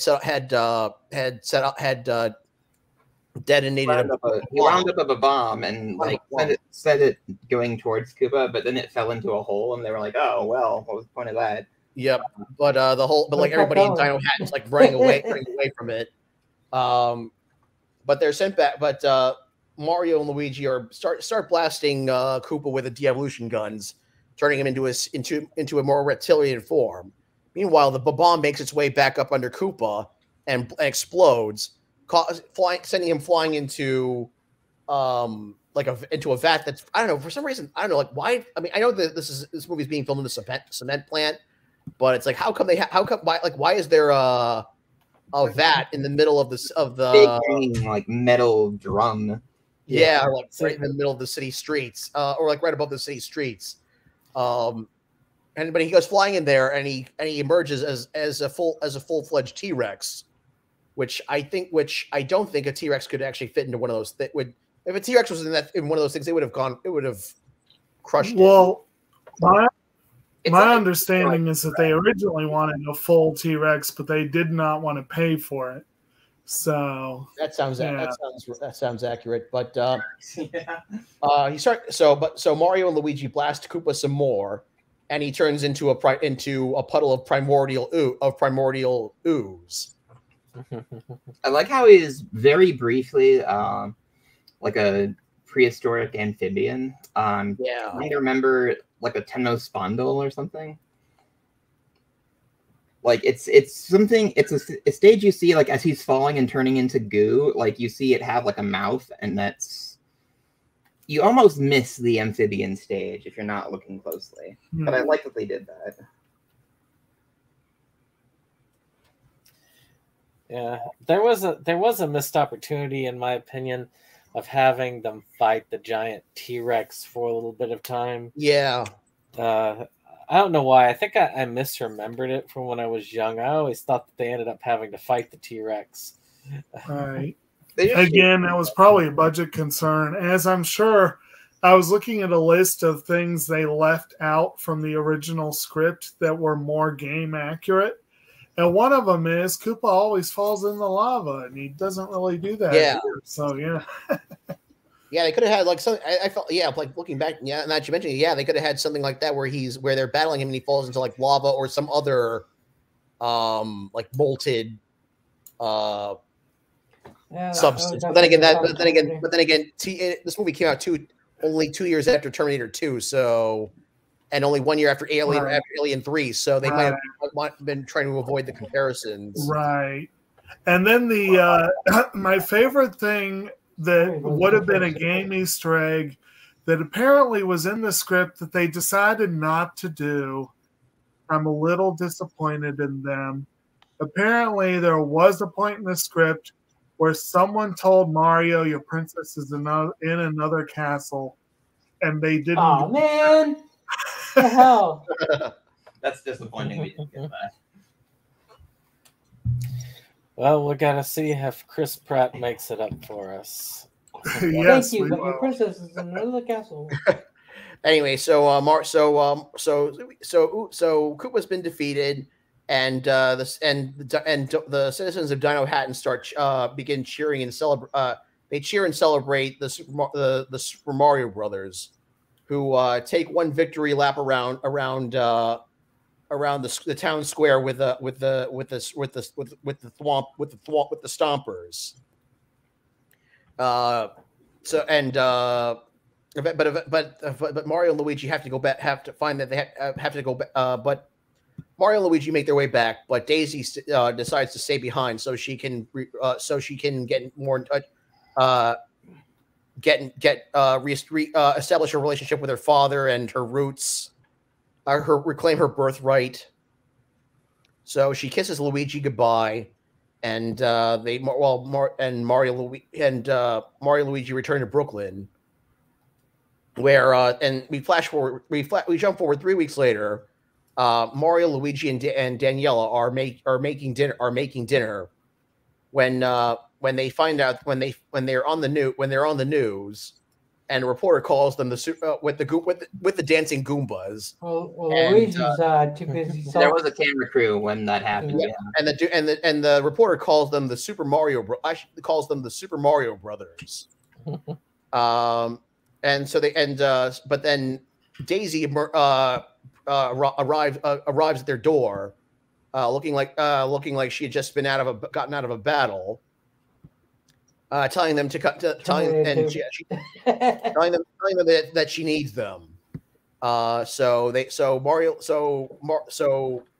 Mario and Luigi grab their tools, and Daisy smiles. Cue credits, but then we jump forward to But then after the credits, we go to a post credit where Iggy and Spike are visited by a couple of Nintendo executives who want to turn their exploits into a video game, which they decide to call the Super Koopa Cut. I missed the post-credit scene.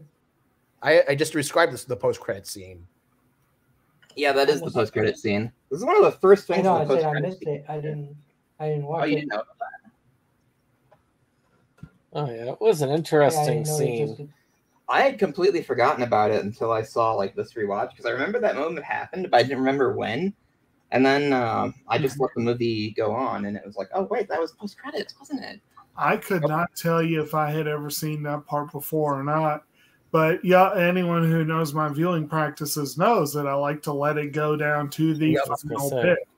So I was like, oh, there's a post-credit stinger. Isn't that something? All the Marvel movies I watch, Yep. So that's the end of the movie. So that's Super Mario Brothers. I guess we'll go to special. Special effects. Production design. Production design on this actually was pretty top notch overall. It had a great aesthetic. It had a lot of cool props. It had a lot of interesting effects for the time. I do think that in a different world, this could have possibly been a success because it definitely showed that it had somewhat of a budget behind it. Mm-hmm. And it's kind of a shame that the budget went here, but hey, it was very cool. Well, again, if they had probably had a more unified direction steering the ship, it would have been much more successful. But this was definitely people who were not on the same page, kind of going in the same general direction. Apparently, they were rewriting the script daily, and most of the actors got to the point where they stopped even reading the scripts. The directors, like I said, were barely on speaking terms with anyone else or each other. There were a lot of ways this film could have been more successful. Yeah. But I did overall like the production design of this movie. I think it was I'll admit some of the CGI hasn't aged too well, but I think was it the scene where Hoskins is entering the other dimension the first time around? That was pretty weak. Yeah, or when Koopa's melting. Yeah. But although I would say a lot of the dinosaur and Goomba effects still look good. Yeah, I thought a lot of the animatronics were okay. I've definitely Yeah. And also, I think you know, again, the soundtrack I think both Alan Silvestri's score, like Alan Silvestri is one of my favorite composers. I don't think he gets enough credit compared to like John Williams or Jerry Goldsmith, but he's always got top-notch scores. Yeah. And I love the sound, and I think the soundtrack is very catchy. I actually do have it on my iTunes.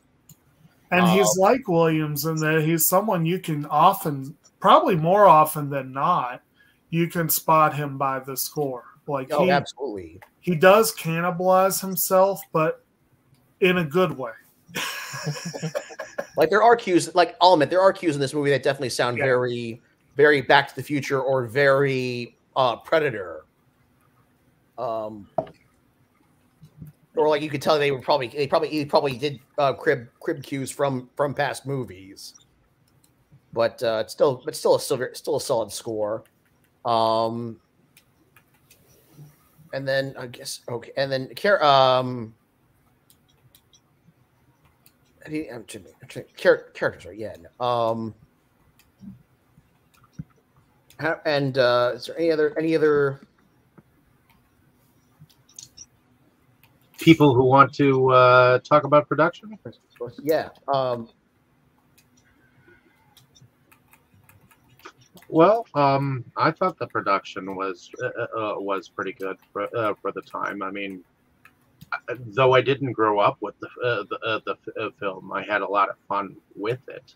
I mean, yeah, okay, it definitely wasn't entirely a Super Mario by the book, by the game adaptation, but I feel like they when they had John Leguizamo take and do the dancing Goombas, they let him have his way for a moment because nobody was you know, on cue or whatnot, and they were like, well, which direction do we want to go? And John Leguizamo was probably like, hey, why don't we just rock them side to side? Let's have fun with this. So I thought the world was interesting, and the dinos were pretty cool. So, yeah. I mean, that's what I've been saying too. But this movie is actually better than people give it credit for. It's just everyone's so harshly allergic to it because it's supposed to be a Mario movie instead of what it actually is. Yeah.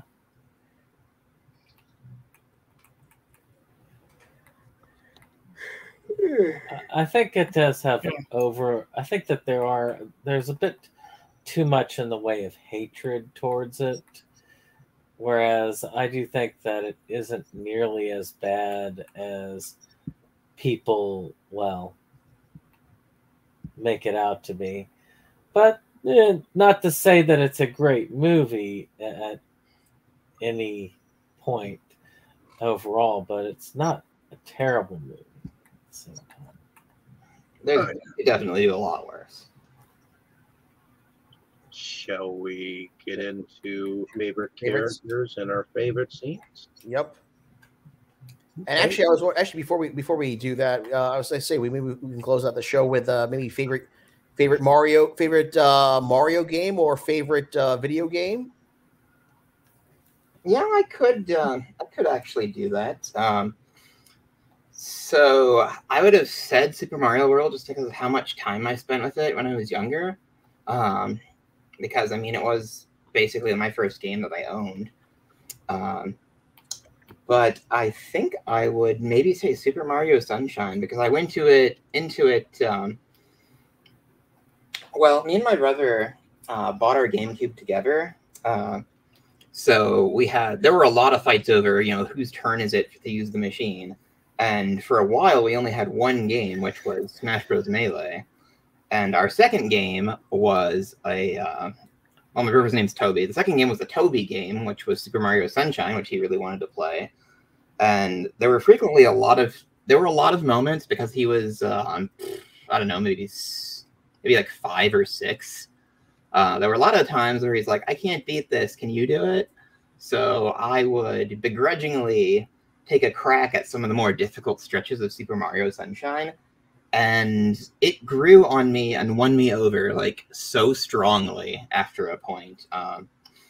at one point, the game just got lost, and I was actually the one who went out and bought another copy so we could keep playing. So I would say Super Mario Sunshine was one of my favorite games in the Mario universe. Well, I would say it is my favorite game in the Mario universe. It also made me thirsty a lot too. But yeah, that makes sense if you know anything about the game. So yeah, I mean, I do have a lot of good memories with Yoshi's Safari too, and with all the Koopa kids and their like Gundam robots that you'd have to blow up. that was quite the time. And oh man, I can't believe I forgot about Yoshi's Story too, which I never owned a copy of, but would frequently borrow / steal. So I think that's probably the best Mario game overall. Yoshi's Story, which is ironic because it's not you're not playing Mario. But I mean, best game with Mario, I would say, is Mario Sunshine. All right. What a ramble. Sorry about that.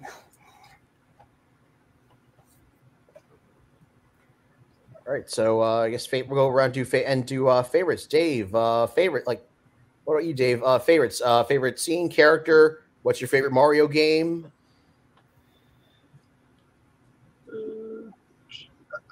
I would say that the dancing Goombas are my favorite, like all throughout.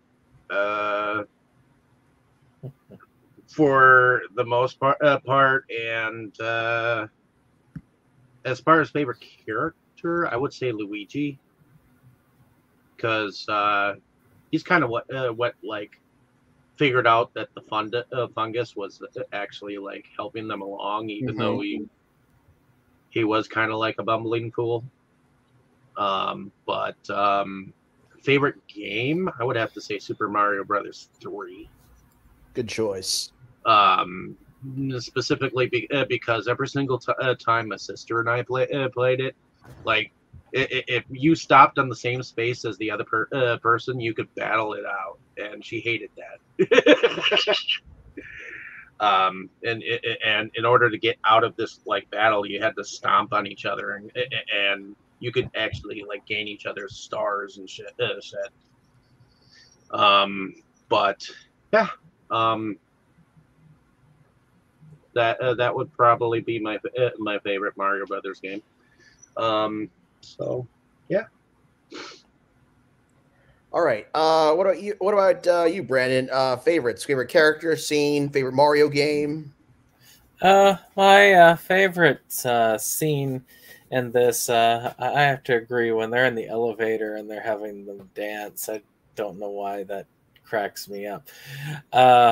But as far as favorite game, I mean, since it was considered a game, I would say Super Mario All-Stars, even though it's kind of cheating. But it has, if you add that plus Mario World, it has the best games all in one package with graphics that are perfectly great. And updated music too. So exactly. So to me, that's right there.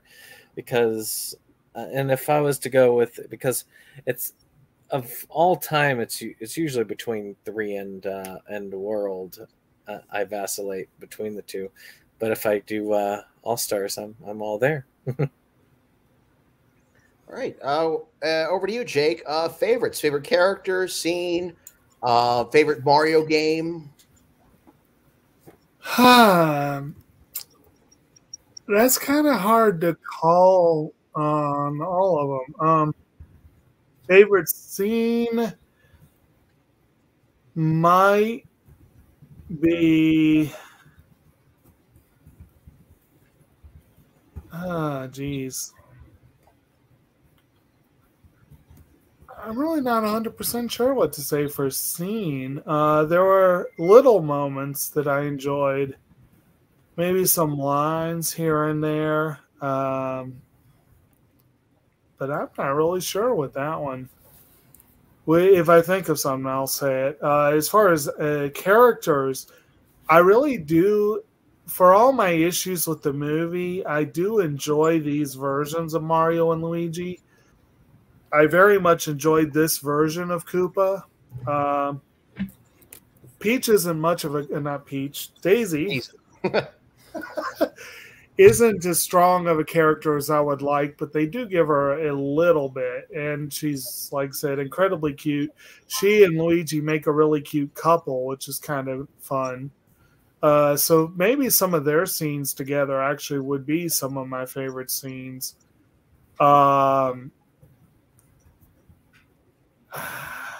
think most of my favorite scenes would probably be ones where Koopa's being taken down a peg, either by Toad or by Iggy and Spike, like where they keep having these arguments about him being a fascist or dictator or whatever. I don't know. I enjoy those. He was very touchy about that.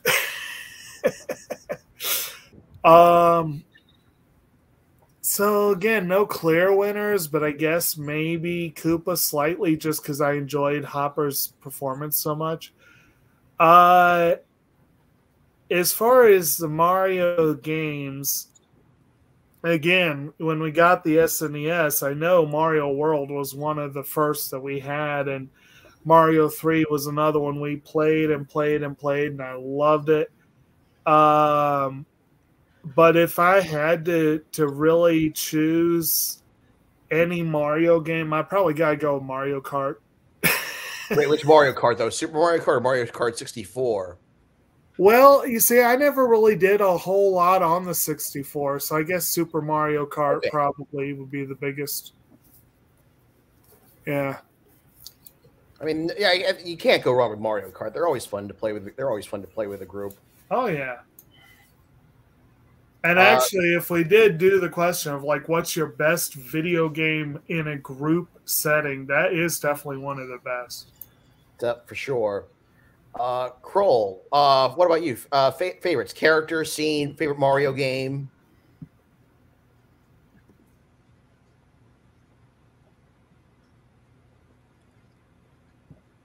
Kroll?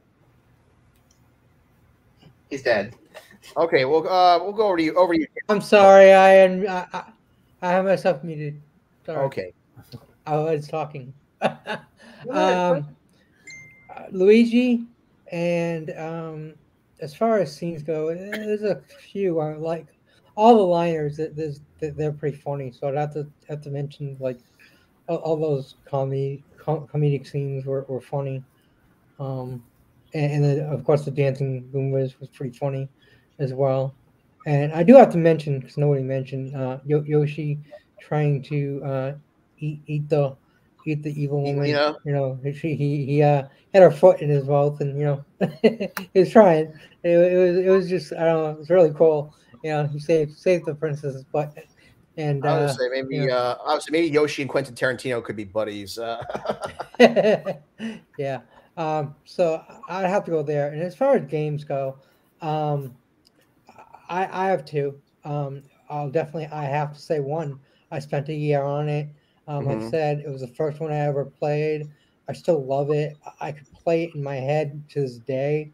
Like every single bit of it. You know, I play it so much that it's ingrained in my head. You know, I will never forget that.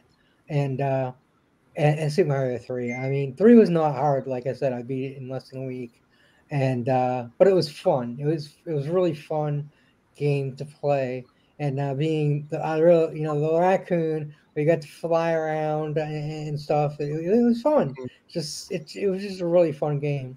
I haven't played All Stars. Was that all the games or something? That was All Stars was like all the games up to that point. Okay. So this was like back in '93, back in around '94. Yeah, So and I haven't really. I played Mario Party once. I think that's like Mario Kart, but other games too. I don't know.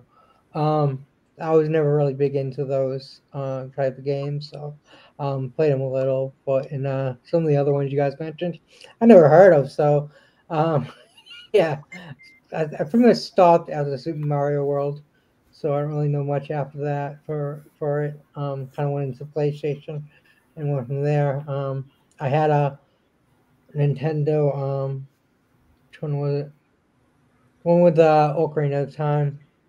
I had that, but obviously I was into playing the Zelda games, and I don't think I played any Mario games for that. But yeah, I loved Mario from in the beginning. You know, all the beginning games. You know, I kind of fell out of it, but still great to see Mario around, and you know his games are still doing good. And I don't care if he was Chinese or Japanese or whatever the heck it was. That Mario from Donkey Kong is the same Mario. That's all I can say. Hey, Yeah. all right, Tammy. What about you? Favorites, character, scene, favorite Mario game? And if you don't have I don't, because you said earlier in the show you didn't really play the games, but if not, I played Donkey Kong. okay, that's fine. That's fine. We'll count it. I mean, I There you didn't get to go. really play much of the Mario. I couldn't even tell you which one they were playing, the guys, when they were playing it. And, you know, and every time I tried it, it didn't like me very much. So I just didn't Yeah, do my very mom good would at try. it. I tried teaching my mother how to play, and she jumped on the first monster The movie way run it sounds, and it died. sounds like Part of it. the way it sounds to me, the way she describes it, I think it was Super Mario Brothers 3 because when she mentioned that they were flinging things with tails and stuff, that sounds like Super Mario Brothers 3. So, Well, they had whatever came out too. I mean, you know, they were up on it. I remember them saying something about All Stars. I remember that. So, but you know, like I said, I didn't get into it. You know, when they all of a sudden put Donkey Kong in, it'd be like, okay, I'll play. You know, but but my favorite character is it Yoshi. Yoshi. Yoshi, the little dinosaur. He's my favorite character. Um, favorite scenes. I really do. I agree with everybody with the dancing. You know, with them dancing, that was funny. But I liked it when they were going down the frozen tubes. That No, that was a was fun scene. that was great. You know, and then he kept, you know, he put the wrench there, and then they went flipping, and they just did, and then the one ended up on top of the other because they lost their, you know, their sled. So those were my favorite scenes, and of course anything with Yoshi. All right, Because very good. he was cute. Yep. All right, very good. Dustin, over to you. Favorites. I just like everything Dennis Hopper does as Koopa in this. Like I live for it. It's great. Hey, Mo.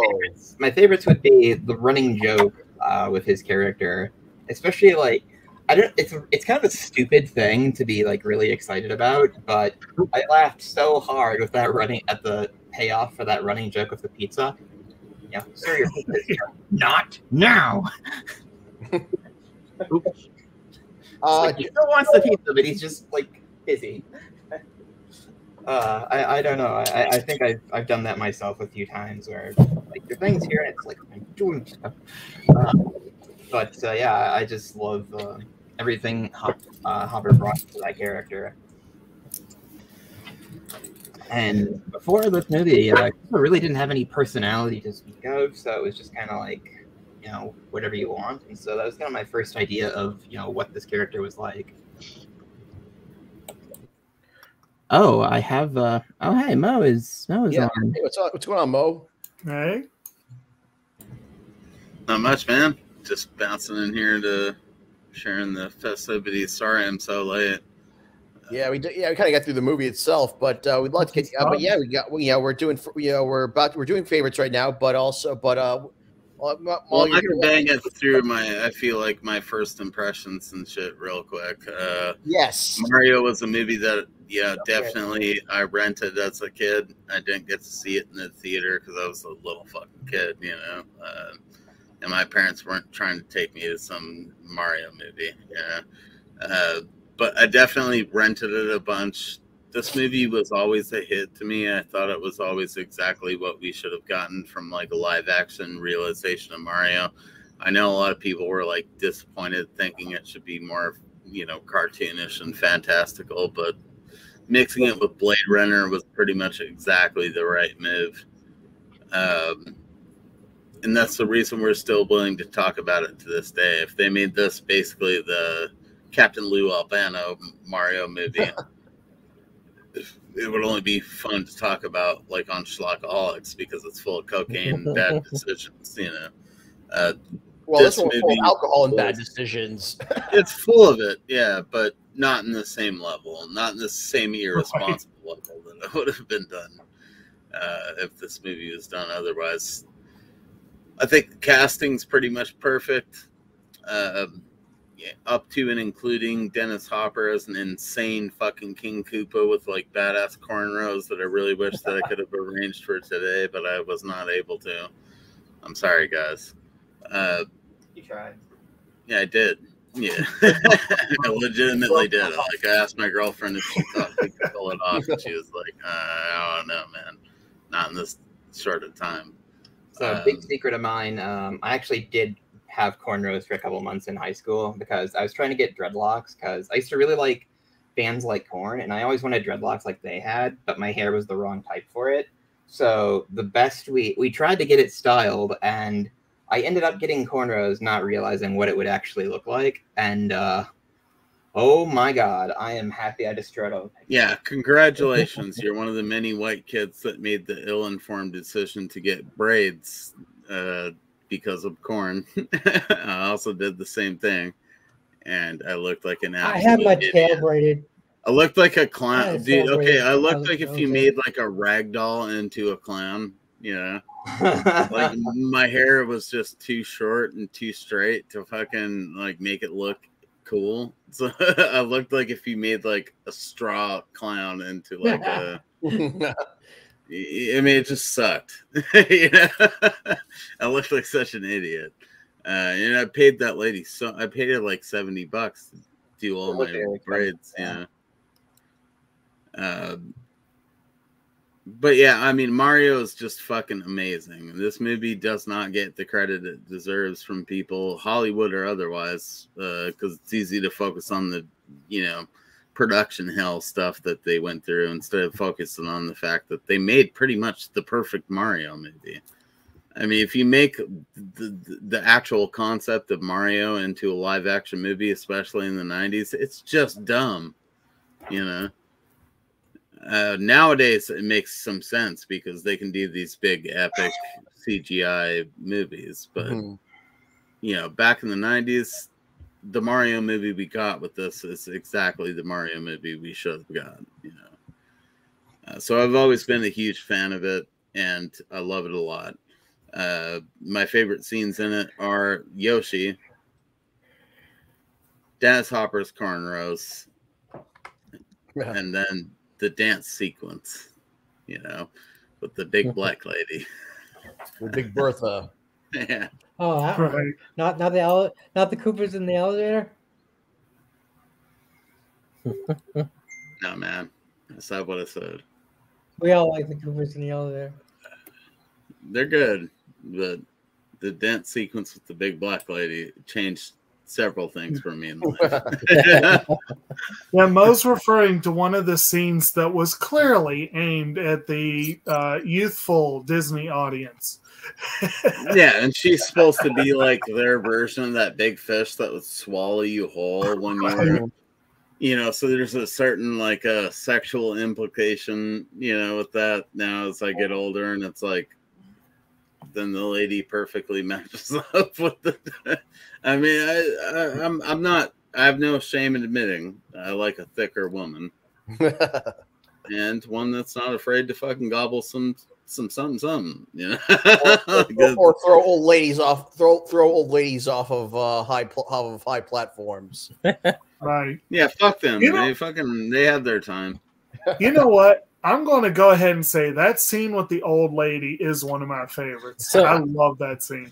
So who do you It's good. think It's would so win in a fight? The old woman here or the old woman in Legion at the beginning of that movie? Oh, well, I'm going to have to go with the old woman here, actually. That was a movie that did suck. I like how we had to stop and think about it really hard. Well, you know, she'd have to keep the cattle prod, you know, so that she can tackle that woman with her angel powers. But, you know. Of All course, right. both of And them were also, different. also for favorites for this episode, we're also doing favorite Mario game. So My this- favorite Mario game will always be Super Mario World, and that's not because the first three are the Game Boy Edition. I mean, I've played the Mario series to an extent that most people probably haven't. You know, I mean, it's the Game Boy games are as important to me as the NES games, but Super Mario World was that one that was like endlessly enjoyable. You know, you could sit there and play it with your friends and like get 98% on it or whatever. I've had so much fun with that game, and my nostalgia for like buying a Super Nintendo and riding home in the car looking at that Super Mario World like manual while I was waiting to hook it up for the first time is just so thick, you know what I mean? That of course that's always going to be my vote. Good deal. I think to be accurate to this game, it was maybe like the, you know, Mario 3 and all the shit that came along with it on Game Boy, you know. The Game Boy games don't get enough of their own love. Like that whole series was pretty fucking great. You know, 6 golden coins and all that stuff. I mean, a lot of people, Mario fans included, kind of forget about the Game Boy era, but it was something that existed. Oh yeah. Never played them. Oh, That was there's- those are good. That was another thing we knew incidentally. Like we would go. I know you guys probably remember. What was it? Was it KB Toys? I think it was KB that had like the kiosk where you could go in and play the video games. Toys R Us. Oh, KB Toys, Toys R Us, Walmart Walmart. even had that back in the day. And I remember Star Wars had that was probably my primary first-hand exposure to Game Boys because we didn't have them. And again, my friends, I think we were doing more like the actual consoles. But I did like going into the stores and playing on the little Game Boy for an hour or so. Also, Funko Land did it too. If you guys know that place. Yeah. And it could change your whole experience with something. Like I remember when Ocarina of Time, the Legend of Zelda game came out, I was like mad skeptical about it. But then I heard the song one day at Walmart, that Siren song, you know, and then I went over to the kiosk and it was like a demo of Legend of Zelda Link to the Past. Yeah. Nice. And you play it for a few minutes and you're like, all right, I have to own it, you know. Yeah, which was like back then like a $65 purchase. $65-70 for Legends of Zelda. They didn't have a standardized price for video games back then, so it wasn't like just the, you know, you had to pay sometimes $75 On the other hand, you could buy a game and be done with it. Yeah. Some things were really erratic. Like, I mean, I remember. Well, they were complete experiences back then. I remember one Christmas, I wanted this the Power Ranger game, and Dad had to. It was hard to find in stores. Like, we actually had to get it from like the Sears catalog, and I remember it being $95. What? Yeah. Yeah. Actually, that's the only. Actually, I feel like that's the one thing that's been consistent. That despite all this inflation and prices going up over the last few decades, video game prices have been pretty consistent. They found a good middle ground, is what they did. Well, again, the game prices are consistent, but then you got all the freaking DLC, so it's kind of DLC, microtransactions, all the fun stuff. Yeah. I don't really mind it so much, except when it comes Wait till they have an ultimate version. Too fast. Either way, definitely something that factored into my purchase of certain stuff. And I don't know, I think the Mario series has been readily available to people throughout history, you know. I mean, like, no matter what Nintendo console you have, you can play the previous 3, which is pretty cool. Mario Galaxy, if you're an old school Mario fan or a new school Mario fan, is pretty much the best game you could ever ask for. I still haven't 100%ed it, but all that stuff aside, the Mario movie is a huge part of nostalgia for me. I think it's one of the most like underrated sort of adaptations of things. Because it's easy for people to hate on it because they end up learning about like the production hell that it went through or something like that. But what about the actual movie? It's pretty fucking sweet, Yeah. One other game I gotta cite, if only because one of the trivia bits I saw was that this was like the last Nintendo sanctioned American film. It was the only until one, I think it was Detective Pikachu Pikachu got their sanction, and that was actually a pretty good movie.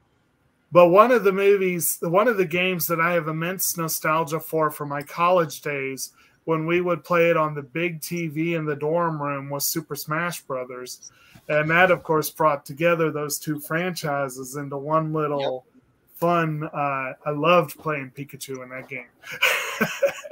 It's wild that we haven't got like some Toy Story style series about the Smash Brothers characters, Right.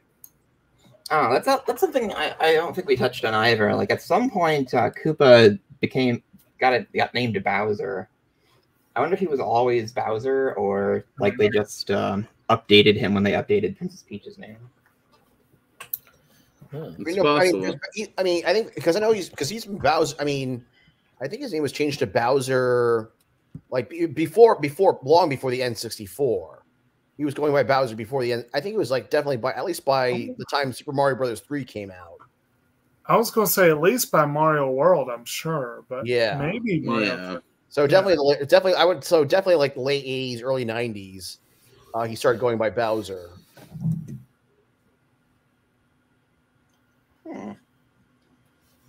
He was Bowser in the first one. Okay. Nah, I don't know if he was actually anything in the first couple because he's just the last dragon boss. There probably was not a name for him. That's what you knew him as later, but I don't think that there was an actual name for him at the point when the games came out. Well, one last thing I want to say, and then I guess we'll probably wrap it up pretty soon. But I still got to do my favorites, right? But I'm not sure how many of y'all seen Press Start. Hopefully, we'll get to it eventually on here. That had some great Mario associations. But I was watching this and I was like, I feel like the actor playing Count Vile probably saw this movie and was basing his performance partly on Koopa. I think he probably was. And which just makes that one all that much more fun for me.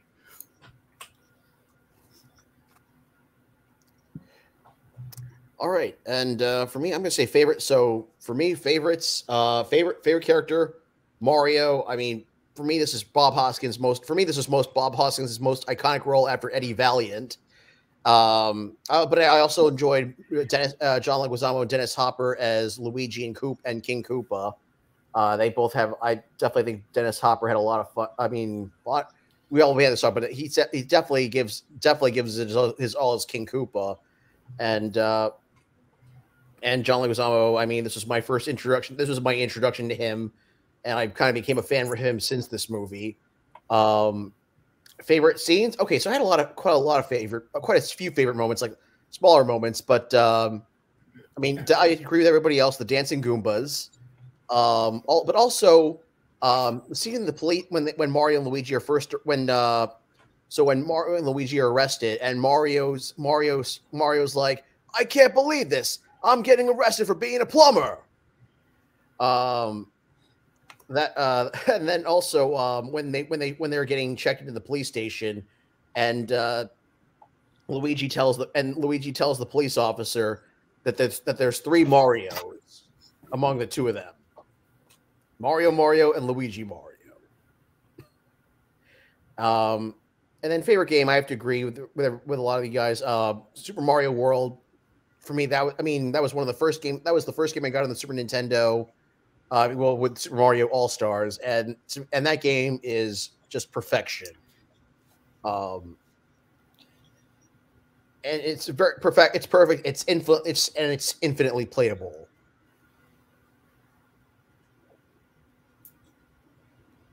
And that's all I got. And I don't know if we've explicitly stated, we talked about Alan Silvestri's score. They do check the original game score in here at a couple of points too. And at the beginning of the movie. That is one of the more iconic video game scores. Mm-hmm. I mean, it doesn't hold a candle to Tetris, but it's still pretty darn good. Okay.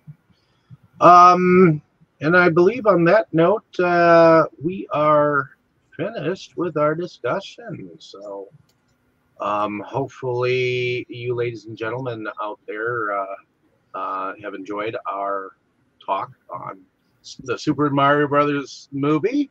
And did Brandon want to tell the audience exactly, or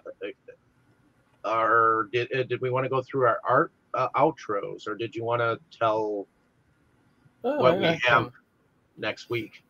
I can go ahead and let everybody know what we're doing next week. We are heading into a different type of movie next week, a British comedy called Monty Python and the Holy Grail. Yeah, I've never seen that. Oh, well, worth the watch. One of my favorite comedies. I'd say well within the top 10 of my favorite comedies of all time. Indeed. And of course, unfortunately, I'll get to host it, so it'll be interesting all the way around. And now for something completely different. Indeed. Alrighty. Did we want to go through our outros then? Dustin, why don't you tell us a little bit about yourself and what you do? Well, I'm the Crypt of Horrors on YouTube and Instagram. I collect horror movie stuff, and that's pretty much it. I had meant to kind of revive my channel after a bit of an off-on hiatus kind of thing, but I'm having a lot of severe emotional issues, to put it kindly, this year.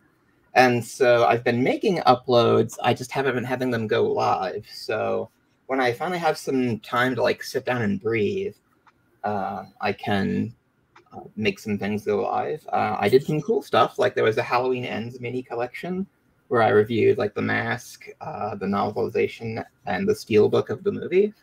And I did another one of those for The Wicker Man, which I'm hoping to have go live relatively soon. I should probably do all that tomorrow. I know most of last year I was saying, oh, I'm making stuff for the channel. Oh, I'm coming back. But this time I am actually filming stuff. So it's a start. So go to the Crypt of Horrors if you want to see any of that. And you can also find me on Twitter as DurCryptaxis. I'd like to make Cryptaxis my just kind of brand name everywhere because it's a lot easier than the Crypt of Horrors. But I'm doing some transitioning kind of stuff. But yeah, that's what you can find, where you can find me and my content. I've also been doing a thing where I'm trying to watch one movie every day for the whole year. So far, actually going pretty good. So I might even get the giant pile of unwatched movies off my table by the summer. So yeah, a lot of stuff going on. Very cool. Brandon, did you want to tell us a little bit about yourself and what you do? SeptumSin, the SeptumSin versus the world. We're kind of on a hiatus. We still are doing our pickup videos and occasional. I think this week we've got I've got a pickup and I've got a first impressions. And I do plan on also getting actually about 2 first impressions up this week as I work on our next psychoanalysis, which is going to be fun. But we've got some stuff planned in the future. We've got a good anime one at the end of the month. And, of course, if you like Voltron, we had a discussion about that not too long ago. And even if you don't like Voltron. Yeah. Forrest, did you want to tell us a little bit about yourself and what you do?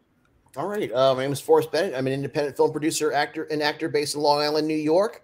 I've got a movie coming out, Camp Blood 666 Part 2, It's the I believe it's the latest entry in the Camp Blood franchise. I'm also in Troma's Bring On the Dam, which should be coming out soon. And you can also find me on Instagram under My Name Is Not Gump, where I do comic book pickups.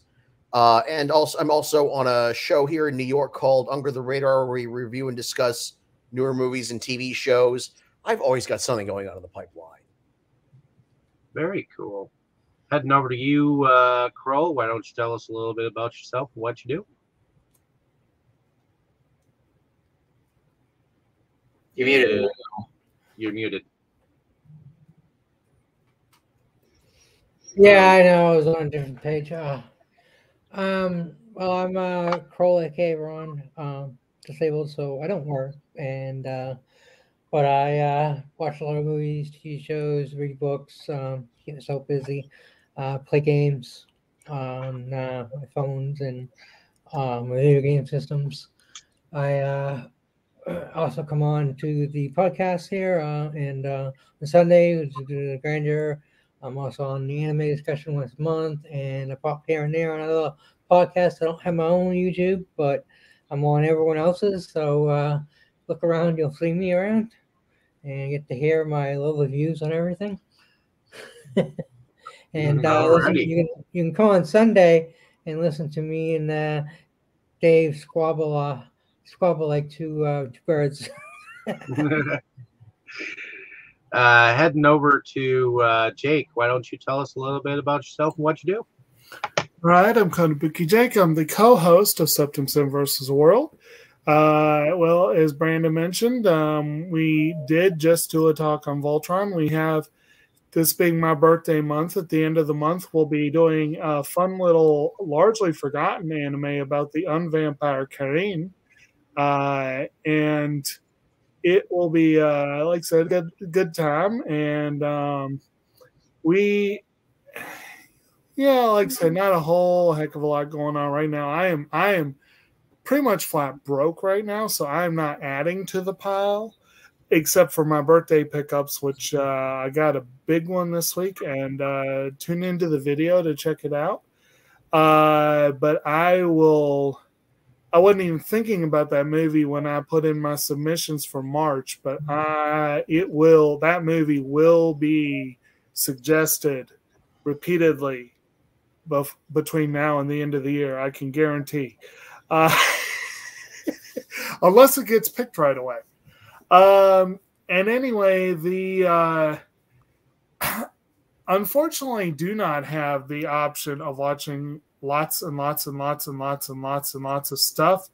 But I did just come off a week of quarantine where I got a few movies and I got caught up on a couple of TV shows. So I got some viewing in. But now it's back to the old grind. I work full-time in local library system, and also am co-founder of RVA Homegrown Natives, a native plant nursery here in Central Virginia.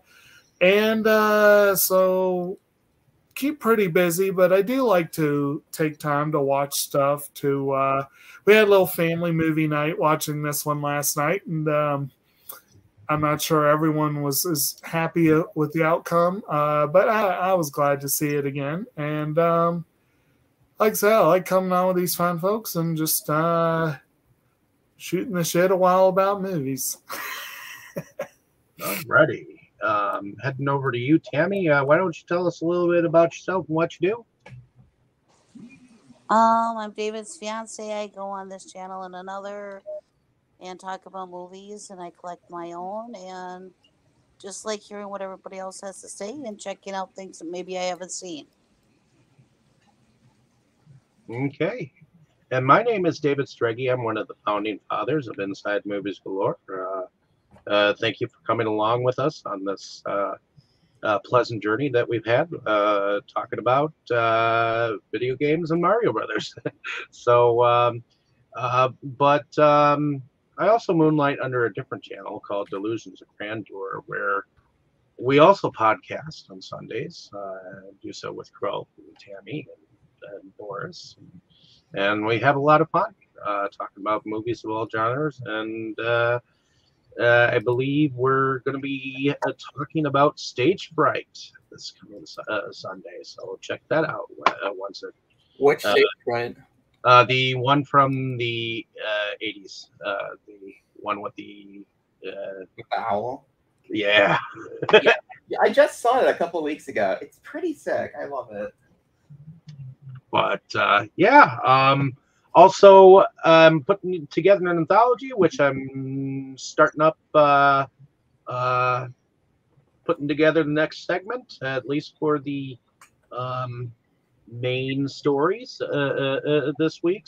So hopefully I'll get that in the can and work my way forward to at least getting around to a couple of short films that I'll be adding to the mix. So, but Moonlight Under Delusions of Grandeur, but I also do video pickups and video reviews. So check out the channel, check out this channel, like, share, and subscribe, and hopefully y'all have a good evening, afternoon, or morning wherever you are. Let us know down in the comments what you thought of our discussion, and we'll see you next week. Everyone say good night. Good night. Bye, everyone.